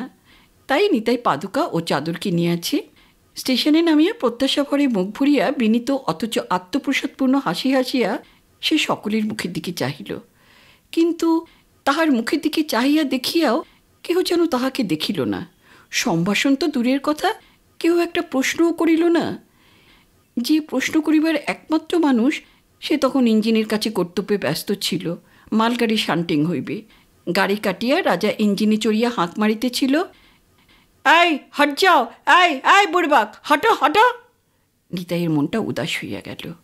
মানুষ বৈরাগ্য ভরে যেমন জনতাকে, জনবসতিকে পাশ কাটাইয়া পথ ছাড়িয়া আপথে সকলের অলক্ষিতে অগোচরে চলিয়া যায়, তেমনিভাবেই সে স্টেশনের মেহেদির বেড়ার পাশের অপরিচ্ছন্ন স্থানটা দিয়া স্টেশন অতিক্রম করিয়া আসিয়া উঠিল আপনার বাসার দুয়ারে। মনটা তাহার মুহূর্তে উদাস হইয়া গিয়াছে। শুধু মনই নয়, সারা দেহে সে যেন গভীর অবসন্নতা অনুভব করিতেছে। হঠাৎ কানে ঢুকিল গুনগুন সুর, কালো যদি মন্দ তবে কেশ পাকিলে কাঁদো কেনে। গুনগুন করিয়া অতি মৃদুস্বরে কে গান গাহিতেছে। ওই ঝোপটার আড়ালে কৃষ্ণচূড়া গাছটির তলায় মুহূর্তে ভাটার নদীতে যেন সারাসারির বান ডাকিয়া গেল। ঠাকুরজি, তাহারই বাঁধা গান গাহিতেছে ঠাকুরজি। রবার্টসোল ক্যাম্বিসের জুতা পায়ে নিঃশব্দে নিতাই আসিয়া তাহার পিছনে দাঁড়াইল এবং অপরূপ মৃদুস্বরে গাহিল, কালো কেশে রাঙা কুসুম হেরুচ্ছ কি নয়নে। ঠাকুরজি চমকে উঠিয়া দাঁড়াইল সচকিত বন্যকুরঙ্গীর মতো। বাবারে, কে গা? পর মুহূর্তে সে বিস্ময়ে নির্বাক হইয়া গেল। কবিয়াল! নিতাইয়ের মুখ ভরিয়া আবার হাসি ফুটিয়া উঠিল। পরম স্নেহভরে সে ভক্ত অনুরাগিনীটিকে বলিল, এসো, চা খেতে হবে একটু। ঘরে আসিয়া নিতাই চাদরখানা গলা হইতে খুলিয়া রাখিতে গেল, কিন্তু বাধা দিয়া ঠাকুরজি বলিল, খুলো না, দাঁড়াও, ভালো করে দেখি। ভালো করিয়া দেখিয়া ঠাকুরজি বলিল, আচ্ছা সাজ হয়েছে বাপু, ঠিক কবিয়াল কবিয়াল লাগছে, ভারী সুন্দর দেখাচ্ছে। নিতাই বলিল, বাবুরা শিরোপা দিলে চাদরখানা, মেডেল দেয় নাই? সে আসছে বার দেবে।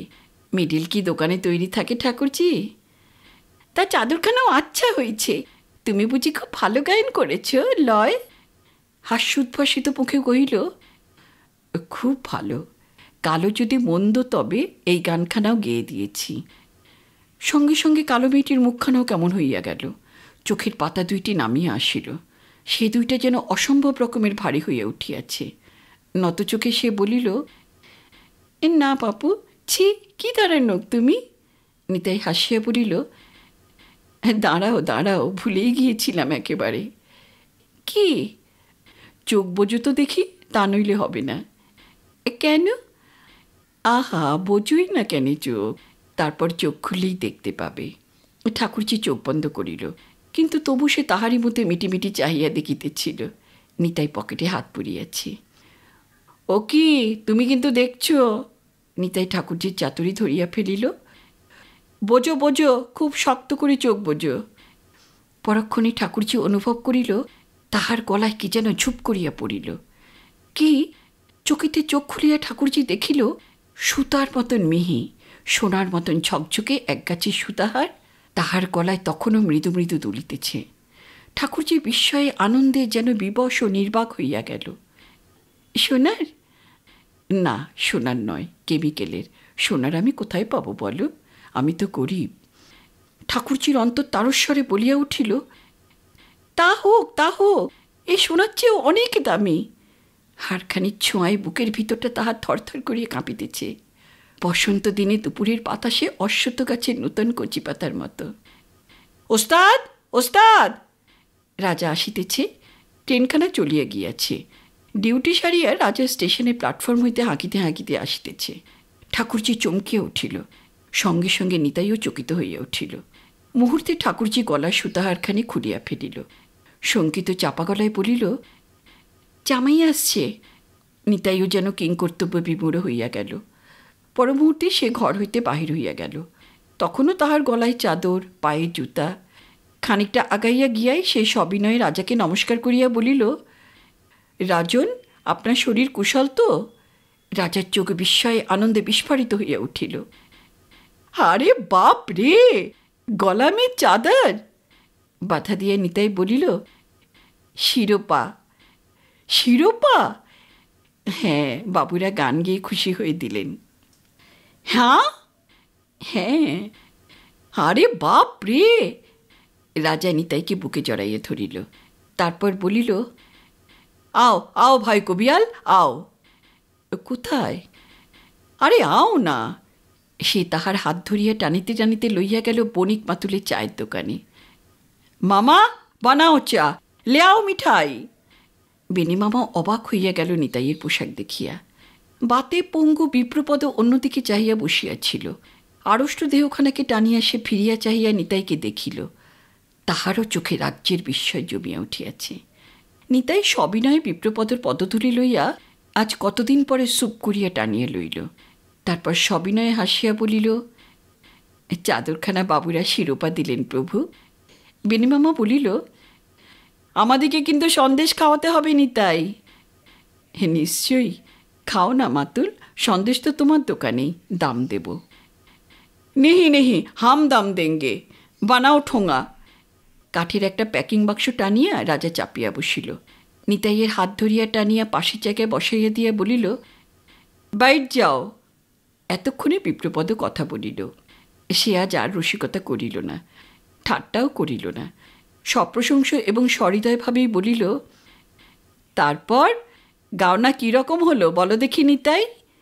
নিতাই উৎসাহিত হইয়া উঠিল। বিপ্রপদকে আজ জয় করিয়াছে। ইহার অপেক্ষা বড় কিছু সে কল্পনা বা কামনাও করিতে পারে না। সে আবার একবার বিপ্রপদর পদধূলি লইয়া জোড়হাত করিয়া বলিল, আজ্ঞে প্রভু, গাওনা আপনার চরম। দুদিকে দুই বাঘা কবিয়াল, এ বলে আমাকে দেখ তো ও বলে আমাকে দেখ।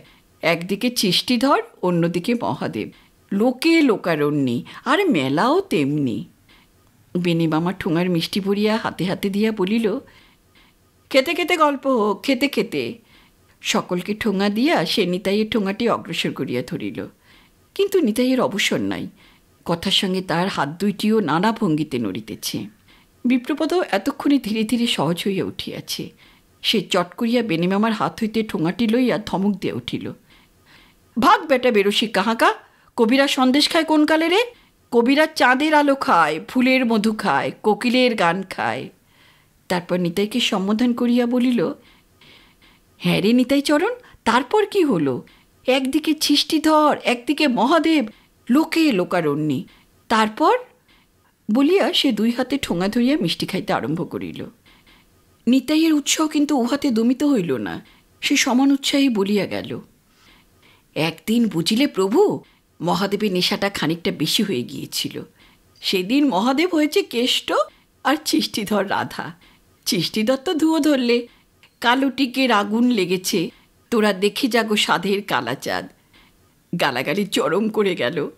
ওদিকে মহাদেব তখন বমি করছে, দোয়াররা সব মাথায় জল ঢালছে। আমি সেই ফাঁকে এসে ধরে দিলাম, ধুয়ো, কালো যদি মন্দ তবে কেশ পাকিলে কাঁদো কেনে। ব্যাস বুঝলেন প্রভু, বাবু ভাই থেকে আরম্ভ করে সে একেবারে বলিহারি বলিহারি রব উঠে গেল। সঙ্গে সঙ্গে শিরোপা এই চাদরখানা গলার উপরে ছপাত করে এসে পড়ল।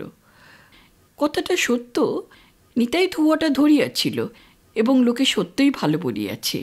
কিন্তু শিরোপার কথাটা ঠিক নয়। তবে শিরোপা পাইলে অন্যায় হইত না। নিতাই মেলায় গাওনা করিয়াছে ভালো, তার সুমিষ্ট কণ্ঠস্বর এবং বিচিত্র বিচারদৃষ্টি একটা নূতন স্বাদের সৃষ্টি করিয়াছিল। সত্যই তো, কালো যদি মন্দই হইবে, তবে কালো চুলে সাদা রং ধরিলে মন তোমার উদাস হইয়া ওঠে কেন? নিতাই বারবার এই প্রশ্নটির জবাব চাহিয়াছিল। সৃষ্টিধর খ্যাতিমান কবিয়াল, সে মানুষকে জানে এবং চেনে। সে এই প্রশ্নের জবাব রসিকতা করিয়া উড়াইয়া দিতে চাহিয়াছিল। গাহিয়াছিল, কালো যদি মন্দ তবে কেশ পাকিলে কাঁদি কেনে? কাঁদি না রে, কলপ মাখি, কলপ মাখি, না হয় বউ তুলে দেয় হ্যাঁচকা টানে। লোকে খুব হাসিয়াছিল বটে, কিন্তু ওই অদ্ভুত প্রশ্নটির অন্তর্নিহিত সকৌতুক বিষণ্ণ তত্ত্বটি কাহারও মন হইতে মুছিয়া যায় নাই।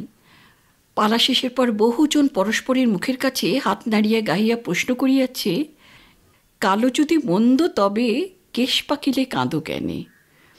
পরের দিন আসলে নিতাইকে মহাদেব ইচ্ছা করিয়া সৃষ্টিধরের মুখের কাছে আগাইয়া দিয়াছিল। সেদিন সৃষ্টিধর দ্রোণ, মহাদেব একলব্য। আগের দিন প্রচুর বমি করিয়া মহাদেবের শরীরও ভালো ছিল না, গলাটাও বসিয়া গিয়াছিল। সৃষ্টিধরের কাছে হারের ভয়ও ছিল। তাই সম্বন্ধ পাতাইবার পর মহাদেব উঠিয়া আসর বন্দনা করিয়া বলিয়াছিল, আমার চুল পেকেছে, দাঁত ভেঙেছে, বয়স আমার অনেক হলো। ব্যাধের বেটা একলব্য, বয়স তাহার বছর 16। আমাকে কি মানায় তাই? তাই হে দ্রোণ, মোর বক্তব্য, একলব্যের বাবা আমি, নিতাই হলো একলব্য। বলি মানাবে ভালো হে। ইহার উত্তরে সৃষ্টিধর উঠিয়া প্রথমেই কপালে চাপড় মারিয়া গাইয়াছিল, টাকা করি চাই নে কেউ মা, তোর দণ্ড সাজা ফিরিয়ে নে। হায় মহিষের কইলে বাছুর বধের হুকুম তুই ফিরিয়ে নে। নিজে বদলি মহিষাসুরে, ছানাটাকে দিলি ছেড়ে। আমায় বলিস বলতে তারে, এ আজ্ঞে মা ফিরিয়ে নে। তাহার পর মহাদেব এবং নিতাইকে জড়াইয়া গালাগালির আর আদিগন্ত রাখে নাই সৃষ্টিধর। মূল সুর তার ওই। নিতাই যদি মহাদেবের পুত্র হয়, তবে তাহারা অন্তজ ব্যাধ নয়, তাহারা অসুর। মহাদেব বেটা মহিষাসুর, আর নিতাইটা মহিষাসুরের বাচ্চা। হায় অসুরের শ্বশুর বাড়ির ঠিক ঠিকানা নাই। গরুর পেটে হয় দামড়া, গায়ে তাহার বাঘের চামড়া। বিধাতা সে অধবদন, এ বেটা ঠিক তাই। সে যেন নিষ্ঠুর আক্রোশে কোপাইয়া কুচি কুচি করিয়া কাটা। মহাদেবও অধবদন হইয়াছিল। গলা ভাঙা লইয়া জবাব দিবার তাহার উপায় ছিল না। কিন্তু নিতাই দমে নাই। সে উঠিয়া গান ধরিয়া দিয়েছিল অকুত ভয়ে। তাহার আর হার জিতের ভয় কি? সে গান ধরিয়াছিল, ভাণ্ডপুত্র দ্রোণ ব্রাহ্মণ, তোমার কাণ্ড দেখে অবাক হে।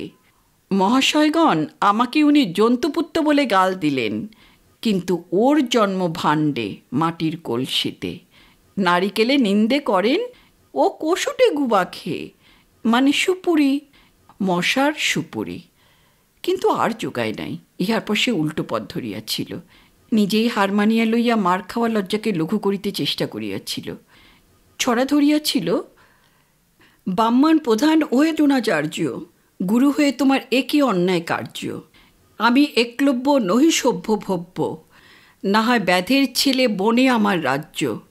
কিন্তু তোমার শিষ্য কহি সত্য ন্যায্য, দশের সাক্ষাতে পা নিলাম মাথাতে। বলিয়াই সৃষ্টিধরের পায়ের ধুলা মাথায় লইয়া বলিয়াছিল, এখন রণংদেহী হারজিত হোক ধার্য। এবং একেবারে শেষ পালাতে হারিয়া নাস্তানুবাদ হইয়া সে হাত জোর করিয়া বলিয়াছিল, প্রভুগণ শুনুন নিবেদন, আমি হেরেছি সত্য এ বচন, হেরেই কিন্তু হয় সার্থক জীবন।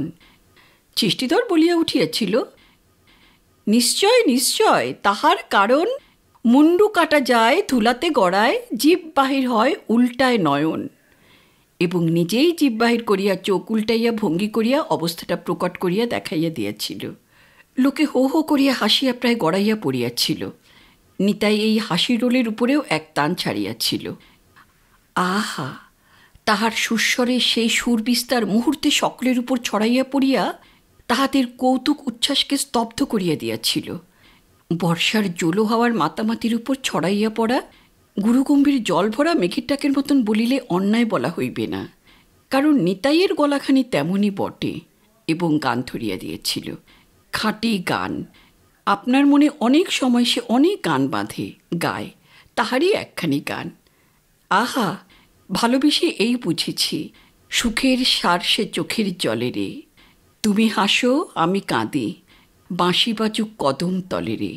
আমি নিব সব কলঙ্ক, তুমি আমার হবে রাজা। হার মানিলাম, হার মানিলাম, দুলিয়ে দিয়ে জয়ের মালা তোমার গলে রে। আমার ভালোবাসার ধনে হবে তোমার চরণ পূজা, তোমার বুকের আগুন যেন আমার বুকে পিদিম জ্বালে রে। উহাতেই আসরময় বাহবা পড়িয়া গিয়াছিল। ছিষ্টিধর বলিয়াছিল, তোর এমন গলা নিতাই, তুই যাত্রার তলে টলে যাস না কেন? কবিগান করে কি করবি? নিতাই আবার তাহার পায়ের ধুলা মাথায় লইয়া বলিয়াছিল, সে তো পরের বাধা গান গাইতে হবে ওস্তাদ। সবিস্ময়ে ছিষ্টিধর প্রশ্ন করিয়াছিল, এ তোর গান? আগে হ্যাঁ ওস্তাদ। ছিষ্টিধর কিছুক্ষণ চুপ করিয়া বসিয়াছিল, তাহার পর বলিয়াছিল, হবে হবে তোর হবে নিতাই হবে, কিন্তু কিন্তু কি ওস্তাদ? কবি আলিও ঠিক তোর পথ নয় রে, বুঝলি? কিন্তু তুই ছাড়িস না, ভগবান তোকে মূলধন দিয়েছেন, খোয়াস না, বুঝলি? ইহার পর নিতাইয়ের সে রাত্রে সে কি উত্তেজনা! সারা রাত্রি জাগিয়া স্বপ্ন দেখিয়াছিল, কত স্বপ্ন। পরের দিন মেলায় বাহির হইয়া নিজেই চাদর জুতা কিনিয়া সাজিয়া গুজিয়া আয়নায় বারবার নিজেকে দেখিয়া মনে মনে অনেক গল্প ফাঁদিয়া বাড়ি ফিরিয়াছিল। বাবুরা শিরোপা দিয়েছেন, সুখ্যাতির অজস্র সম্ভার, সে তো দেখাইবারই নয়, তবে শিরোপাই তাহার প্রমাণ। দেখো, তোমরা দেখো। শিরোপার গল্প শেষ করিয়া চা খাইতে খাইতে নিতাইয়ের মনে হইল ঠাকুরজির কথা। সে কি এখনও ঘরের মধ্যে বসিয়া আছে? নিতাই তাড়াতাড়ি চায়ের কাপ হাতেই উঠিয়া আসিয়া প্ল্যাটফর্মে লাইনের উপর দাঁড়াইল। সমান্তরাল শানিত দীপ্তির লাইন দুইটি দূরে একটা বাঁকের মুখে যেন মিলিয়া এক হইয়া গিয়াছে। কই, সেখানে তো স্বর্ণবিন্দু শীর্ষ চলন্ত কাশফুলের মতন তাহাকে দেখা যায় না। তবে তবে সে কি এখনও ঘরে বসিয়া আছে? দোকানে বসিয়া রাজা হাঁকিতেছিল, ওস্তাদ ওস্তাদ। হ্যাঁ, আসছি আসছি, বাড়ি থেকে আসছি একবার। নিতাই দ্রুতপদে আসিয়া বাড়িতে ঢুকিল।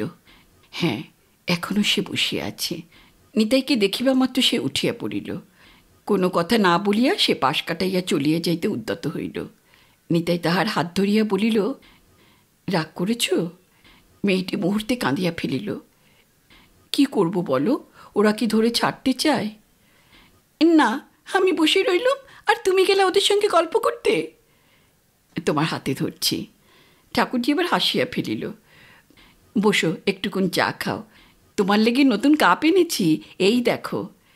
সে পকেট হইতে একটি নূতন স্টিলের মগ বাহির করিল। ভুলে গিয়েছিলাম এতক্ষণ। নিতাই হাসিল। না, বেলা বলিয়াই বেলা থেকে চাইয়া সে শিহরিয়া উঠিল। ও মা! সঙ্গে সঙ্গে দ্রুতপদে চলিতে আরম্ভ করিল। সমস্ত পথে সে ভাবিতেছিল, এই বিলম্বের জন্য কি বলিবে। চলিতে চলিতে হঠাৎ মনে পড়িয়া গেল হারের কথা। সে খুট খুলিয়া হারখানি বাহির করিল, গলায় পড়িল। সঙ্গে সঙ্গে সব আশঙ্কার কথা ভুলিয়া গেল। পথে একটি ছোট নদী, স্বচ্ছ অগভীর জলস্রোতে তাহার কম্পিত প্রতিবিম্বে গলার সোনার হার ঝিকমিক করিতেছে। মেয়েটি সে প্রতিবিম্বের দিকে চাহিয়া স্থির হইয়া দাঁড়াইয়া গেল। ধীরে ধীরে চঞ্চল জল স্থির হইল। এইবার একবার সে হার পরা আপনাকে বেশ করিয়া দেখিয়া লইল। তারপর হারখানি খুলিয়া খুঁটে বাঁধিয়া নদী পার হইয়া গ্রামে প্রবেশ করিল। কি বলিবে এখনও স্থির করিতে পারে নাই, তবে তিরস্কার সহ্য করিতে সে আপনাকে প্রস্তুত করিয়াছে। নিতাই এখনও দাঁড়াইয়া আছে কৃষ্ণচূড়া গাছটির তলায়। ফাল্গুনের দ্বীপ্রহরের দিকচক্রবাল ধুলার আস্তরণে ধূসর হইয়া উঠিয়াছে। বাতাস উতলা হইয়াছে। সে উতলা বাতাস ধুলা উড়াইয়া লইয়া বহিয়া যায়, যেন দূরের নদীর প্রবাহের মতো। নিতাইয়ের মন এখনও চঞ্চল। সে এখনও সেই ঝাপসা আস্তরণের মধ্যে যেন একটি স্বর্ণবিন্দু শীর্ষ কাশফুল দেখিতে পাইতেছে। সে স্থির দৃষ্টিতে দিগন্তের দিকে চাহিয়া গুনগুন করিয়া গান ভাজিতেছিল। হঠাৎ তাহার মনে মনে একটা বিচিত্র কথার মালা গাঁথিয়া উঠিল। নিজেরই এক সময় মনে প্রশ্ন জাগিল, কেন সে এমন করিয়া পথের ধারে দাঁড়াইয়া থাকে? ওই মেয়েটি তাহার কে? মনে বলিল, কে আবার? মনের মানুষ। মনের মানুষের জন্যই সে পথের ধারে দাঁড়াইয়া থাকে। সাধ হয় এই পথের ধারেই ঘর বাঁধিয়া বাস করে। পথের দিকে চাহিয়া দাঁড়াইয়া থাকে। হঠাৎ এক সময় তাহার আশার নিশানা ঝিকমিক করিয়া ওঠে। সেই কথাগুলি সাজাইয়া গুছাইয়া সুর তরঙ্গের দোলায় আপন মনেই গুনগুন ধ্বনি তুলিয়া দুলিতে লাগিল। ও আমার মনের মানুষ গো, তোমার লাগি পথের ধারে বাঁধলাম ঘর, ছটায় ছটায় ঝিকিমিকি তোমার নিশানা, আমায় হেতা টানে নিরন্তর। পথের ধারে ঘর বাঁধিয়া অহরহ দাওয়ায় বসিয়া পথের পানে চাহিয়া থাকিবে। ঘর হইতে ঠাকুরজি বাহির হইলেই তাহার মাথার ঘটিতে রোদের ছটা লাগিয়া ঝিলিক উঠিবে, সেই ঘটিতে ওঠা ছটার ঝিলিক আসিয়া তাহার চোখে লাগিবে। গান বাঁধিয়া সে সুরে ভাঁজিতে লাগিল, ও আমার মনের মানুষ গো। পথের ধারে ঘরের বদলে কুলিপেড়াকে নিতাই দেবার স্বপ্ন শুরু করিল। গান গাহিয়া সে টাকা পাইয়াছে, কবিয়াল সৃষ্টিধর বলিয়াছে তাহার হইবে, সুতরাং তাহার আর ভাবনা কি। ট্রেন ভাড়া সমেত নিতাই পাইয়াছিল 6টি টাকা, কিন্তু ট্রেন ভাড়া তাহার লাগে নাই। এই ব্রাঞ্চ লাইনটিতে নিতাই অনেক দিন কুলিগিরি করিয়াছে। গার্ড, ড্রাইভার, চেকার সকলেই তাহাকে চেনে। রাজার জন্য তাহাকে সকলেই ভালো করিয়া জানে, সেই জন্য ট্রেন ভাড়াটা তাহার লাগে নাই। 6টা টাকায় বাঁচিয়াছিল। জুতা 14 আনা, চাদর 12 আনা, দেশলাই বিড়ি আনা 2 এই 1 টাকা 12 আনা বাদে 4 টাকা 4 আনা সম্বল করিয়া নিতাই ফিরিয়াছে। প্রত্যাশা আছে আবার শীঘ্রই 2-1টা বায়না আসিবে। নিতাইয়ের ধারণা, যাহারা তাহার গান শুনিয়াছে তাহাদের মুখে মুখে তাহার নাম চারিদিকে ছড়াইয়া পড়িতেছে। নতুন একটি ছোকরা মহাদেবের তলে দোয়ার কি করেছিল, দেখেছ? হ্যাঁ হ্যাঁ, ভালো ছোকরা, বেড়ে মিষ্টি গলা। উহু, শুধু গলায় মিষ্টি নয়, কবিয়ালও ভালো। এবার মহাদেবের মান তো ওই রেখেছে। আরে মহাদেব তো বেহুশ, ওই গান ধরলে। কালো যদি বন্ধ তবে কেশ পাকিলে কান্দ কেনে, তাতেই তো আসর একেবারে গরম হয়ে উঠল গো। দাও জবাব। কালো যদি মন্দ তবে কালো চুলের এত গরম কেন, এত ভালোবাসো কেন, আর পাকলেই বা মন খারাপ কেন? বলো কি, ওই ছোকরার বাঁধা গান নাকি ওটা? হ্যাঁ হ্যাঁ, তাহলে আমাদের মেলাতে ওই ছোকরাকেই আনো। নিতাই মনে মনে নিজের দরও ঠিক করিয়া রাখিয়াছে। মহাদেব 8 টাকা লইয়া থাকে, সৃষ্টিধর 10 টাকা, নিতাই 5 টাকা হাঁকিবে। 4 টাকা রাত্রিতে রাজি হইবে। এখন একজন ঢুলি চাই। রাজনের ছেলে যুবরাজকে দিয়া কাশি বাজানোর কাজ দিব্য চলিবে। এবার সে আরও ভালো গান বাঁধিয়াছে, সুরও হইয়াছে তেমনি। ও আমার মনের মানুষ গো, তোমার লাগি পথের ধারে বাঁধিলাম ঘর, ছটায় ছটায় ঝিকিমিকি তোমার নিশানা, আমায় হেতা টানে নিরন্তর। ইহাতেই মাত হইয়া যাইবে। একবার সুযোগ পাইলে হয়, মুশকিল এখানেই। কবির পালায় এমন গান গাইবার সুযোগ সহজে মেলে না, তবুও আশা সে রাখে। এই কারণেই ঢংঢং করিয়ে ট্রেনের ঘণ্টা পড়িলে সে তাড়াতাড়ি আসিয়া স্টেশনে বসে। ট্রেনের প্রতিটি যাত্রীকে সে লক্ষ্য করিয়া দেখে। মেলা খেলা লইয়া যাহারা থাকে তাহাদের চেহারার মধ্যে একটা বিশিষ্ট ছাপ আছে। নিতাই সেই ছাপ খুঁজিয়া ফেরে। কেবল চায় না বেলা 12টা ট্রেনের সময়, কারণ ওই সময়টিতে আসে ঠাকুরজি। মাসখানেক পর গভীর রাত্রি। নিতাই চুপ করিয়া বসিয়াছিল। সে ভাবিতেছিল, সেদিন তাহার হাতের সম্বল আসিয়া ঠেকিয়াছে একটি সিকিতে। তাহার মনটা অকস্মাৎ আবার ভাঙিয়া পড়িতে চাহিতেছে। কোনো রূপে আজ 4টা দিন চলিবে, তারপর আবার কি মোট বহন করিতে হইবে? নহিলে উপোস করিয়া মানুষ কয়দিন থাকিতে পারে? এদিকে ঠাকুরজির কাছে দুধের দাম বাকি পড়িয়া যাইতেছে। 10 দিন আগে অবশ্য সব সে মিটাইয়া দিয়াছে। 10 দিনে 10 পোয়া দুধের দাম 10 পয়সা বাকি। নিতাই স্থির করিল, আজই সে দুধের রোজে জবাব দিবে। পরদিন দ্বিপ্রহরে রেললাইনের বাঁকের মুখে যেখানে লাইন 2টা মিলিয়া এক হইয়াছে বলিয়া মনে হয়, সেইখানে দৃষ্টি নিবদ্ধ করিয়া সে দাঁড়াইয়া রহিল। আজই তার শেষ দাঁড়াইয়া থাকা। ও আমার মনের মানুষ গান আর শেষ হইল না, হইবেও না। আজ হইতে সে ভুলিয়া যাইবে, আর গাহিবে না। ওইখানেই অকস্মাৎ একসময় দেখা গেল মাথায় ঘটি, সাদা ধপধপে কাপড় পরা ঠাকুরজিকে। ঠাকুরজি আগাইয়া কাছে আসিল। তাহাকে দেখিয়া নিতাই হাসিল। ঠাকুরজি বলিল, না বাপু, তুমি এমন করে দাঁড়িয়ে থেকো না, লোকে কি বলবে বলো দেখি। একটা দীর্ঘ নিঃশ্বাস ফেলিয়া নিতাই বলিল, লোকে কি কথা বলবে জানি না, আমি তোমাকে একটি কথা বলবার নেগে দাঁড়িয়ে আছি। নিতাই এখন ভদ্রভাষায় কথা বলিতে চেষ্টা করে, তাই লকারকে নকার করিয়া তুলিয়াছে। লোহাকে বলে নোয়া, লুচিকে বলে নুচি, লঙ্কা নঙ্কা। লোক নোক হইয়া উঠিয়াছে তাহার কাছে। রাজন ঠাকুরজি তাহার ভাষার এই মার্জিত রূপের পরম ভক্ত। নিতাইয়ের কথা শুনিয়া ঠাকুরজি সপ্রশ্ন ব্যগ্রদৃষ্টিতে তাহার মুখের দিকে চাহিয়া রহিল। এ কী কথা? অকারণে মেয়েটির বুকের মধ্যে হৃৎপিণ্ডের স্পন্দন মুহূর্তে দ্রুত হইয়া উঠিল। কি কথা বলিবে কবিয়াল? নিতাই বলিল, অনেক দিন থেকেই বলবো মনে করি, কিন্তু। একটু নীরব থাকিয়া নিতাই বলিল, আর ভাই দুধের প্রয়োজন আমার হবে না। ঠাকুরজি মুহূর্তে কেমন হইয়া গেল। এ কথা শুনিবে তাহা তো সে ভাবে নাই। তাহার মুখের শ্রী মুহূর্তে মুহূর্তে পরিবর্তিত হইতেছিল।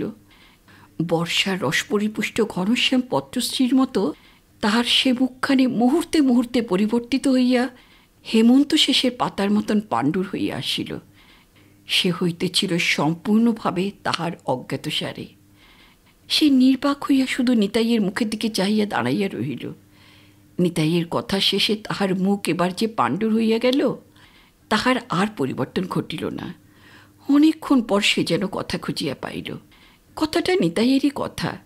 সেই কথাটাই সে যেন কম্পিত কণ্ঠে যাচাই করিয়া রইল। আর দুধ নেবে না? না। কেন? কি দোষ করলাম আমি? তাহার চোখ দুইটি জলে ভরিয়া উঠিল। নিতাই কিছুক্ষণ চুপ করিয়া রহিল। উত্তর দিবার শক্তি তাহার ছিল না। কোনরূপে নিজেকে সামলাইয়া লইয়া বলিল, মিথ্যা কথা একেই মহাপাপ। তার উপর তোমার কাছে মিথ্যে বললে পাপের আমার পরিসীমা থাকবে না। আমার সামর্থ্যে কুলোচ্ছে না ঠাকুরজি। তারপর একটা গভীর দীর্ঘ নিঃশ্বাস ফেলিয়া সে বলিল, দরিদ্র ছোট লোকের কবি হওয়া বড় বিপদের কথা ঠাকুরজি। কাতর অনুনয়ে ব্যগ্রতা করিয়া মেয়েটি বলিয়া উঠিল, তোমাকে পয়সা দিতে হবে না কবিয়াল। অকুণ্ঠিত আবেগে সে নিতাইয়ের হাত দুইটি চাপিয়া ধরিল। নিতাই তাহার মুখের দিকে চাহিয়া কিছুক্ষণ চুপ করিয়া থাকিল। তারপর বলিল, না, জানতে পারলে তোমার স্বামী বিহার করবে, শাশুড়ি তিরস্কার করবে, ননদে গঞ্জনা দেবে। ঠাকুরজি প্রতিবাদ করিয়া উঠিল, না না না, ওগো, একটি গাই আমার নিজের আছে, আমি বাবার ঘর থেকে এনেছি। সেই গাইয়ের দুধ আমি তোমাকে দেব। নিতাই চুপ করিয়া রহিল। লেবে না কবিয়াল? মেয়েটির কণ্ঠস্বর কাঁপিতেছিল। দৃষ্টি ফিরাইয়া নিতাই দেখিল আবার তাহার চোখ দুটিতে জল টলবল করিতেছে। সান্ত্বনা দিবার জন্যই নিতাই মৃদু হাসিল। সঙ্গে সঙ্গে ঠাকুরজির মুখেও মৃদু হাসি ফুটিল।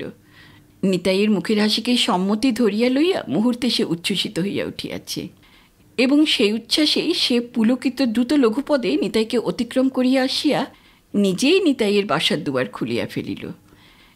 ঘরকন্যা তাহার পরিচিত। দুধের পাত্রটি বাহির করিয়া দুধ ঢালিয়া দিয়া দ্রুততর পথে বাহির হইয়া গ্রামের দিকে পথ ধরিল। নিতাই পিছন হইতে ডাকিল, ঠাকুরজি। ঠাকুরজি যেন শুনিবার অবসর নাই। তাহার যেন কত কাজ। নিজের গতিবেগ আরও একটু বাড়াইয়া দিয়া সে চলিয়া গেল। তখন চলিয়া গেলেও ফিরিবার পথে সে আসিয়া আবার বারান্দায় বসিয়া পা দোলাইতে দোলাইতে বলিল, দাও গো কবিয়াল, চা দাও, আমার নতুন কাপে চা দাও। চায়ের কাপটি নামাইয়া দিয়া নিতাই বলিল, একটি কথা শুধাবো ঠাকুরজি? চায়ের কাপে চুমুক দিয়া ঠাকুরজি বলিল, বলো। আমাকে বিনি পয়সায় কেন দুধ দেবে ঠাকুরজি? ঠাকুরজি স্থির দৃষ্টিতে তাহার মুখের দিকে চাহিয়া রহিল। নিতাই আবার প্রশ্ন করিল, বলো, কিসের লেগে? ঠাকুরজি বলিল, আমার মন। নিতাই অবাক হইয়া গেল। তোমার মন? ঠাকুরজি বলিল, হ্যাঁ গা, হ্যাঁ, আমার মন। তারপর হাসিয়া মুখ তুলিয়া সে বলিল, তুমি যে কবিয়াল, কত বড় নোক। বলিয়াই সে চায়ের কাপড়ে ধুইবার অছিলায় বাহির হইয়া গেল। ফিরিয়া দেখিল নিতাই হাসি মুখে দাঁড়াইয়া আছে। তাহার হাতে দুইটি গাঢ় রাঙা কৃষ্ণচূড়া ফুল। ফুল দুটি আগাইয়া দিয়া নিতাই বলিল, নাও, কবিয়ালের হাতের ফুল নিতে হয়। ঠাকুরজি লজ্জায় মুখ ফিরাইয়া বলিল, না, তবে আমিও দুধ নেব না। ঠাকুরজির লঘু ক্ষিপ্র হাতে ফুল দুইটা টানিয়া লইয়া একরকম ছুটিয়াই পলাইয়া গেল। নিতাই নূতন গানের কলি ভাঁজিতে বসিল। আজ আবার নূতনকলি মনে হইয়াছে। ও আমার মনের মানুষ গো। গানটি শুধু দুকলি আছে, আর নাই। ও গানটি ভুলিবার সংকল্পই সে করিয়াছিল, কিন্তু বিধাতা ভুলিতে দিলেন না। ওই গানটিকে সে পুরা করিতে বসিল। বড় ভালো গান। ছটার ছটায় ঝিকিমিকি তোমার নিশানা গুনগুন করিতে করিতেই সে একখানা কাঠ উনানে গুজিয়া দিল। ট্রেন চলিয়া গিয়াছে। ডিউটি শেষ করিয়া এবার রাজন চা চিনি লইয়া আসিবে, আবার একবার চা খাইবে। নূতন কলি আসিয়াছে, বড় ভালো কলি। নিতাই খুব খুশি হইয়া উঠিল। আহা, সেই ছটাতে ঘর পুরিল, পথ করিলাম সার। তাই বটে, পথই সে সার করিয়াছে। কিন্তু তারপর? হ্যাঁ হ্যাঁ হ্যাঁ হ্যাঁ, হইয়াছে, পাইয়াছে, সে পাইয়াছে। সে পথের চারিদিকে বাঁশি বাজিতেছে। পথে দাঁড়াইয়া থাকিতে দুঃখ কষ্ট নাই। চারদিকে চার বৃন্দাবনে বংশী বাজে কার? কার আবার? সে ব্রজের বাঁশি, সে বাঁশি যে চিরকাল বাজিতেছে। প্রেম হইলে তবে শোনা যায়, নহিলে যায় না। সে শুনিয়াছে। সে আজ স্পষ্ট অনুভব করিল ঠাকুরজিকে সে ভালোবাসে, আর ঠাকুরজিও তাহাকে ভালোবাসে। গুনগুন করিয়া নিতাই আপন মনে আখর দিল। বংশী বাজে তার, ও রাধা রাধা রাধা বলে। তারপর? তারপর আহা, সেই বাঁশি, না না না, হ্যাঁ, ঘর চলিল, মন হারালো ছটার সুরে গো। সুখের কি আকুল আতান্তর। আতান্তরই বটে, হে বড় আতান্তর। অকস্মাৎ তাহার গান বন্ধ হইয়া গেল। একটা কথা মনে হইতেই গান বন্ধ করিয়া সে শিহরিয়া উঠিল। ঠাকুরজি ভিন্ন জাতি, অন্য একজনের সহিত তাহার বিবাহ হইয়াছে। এ যে মহাপাপ। ওহ ওহ, এ যে বড় আতান্তর, এ মহাপাপ।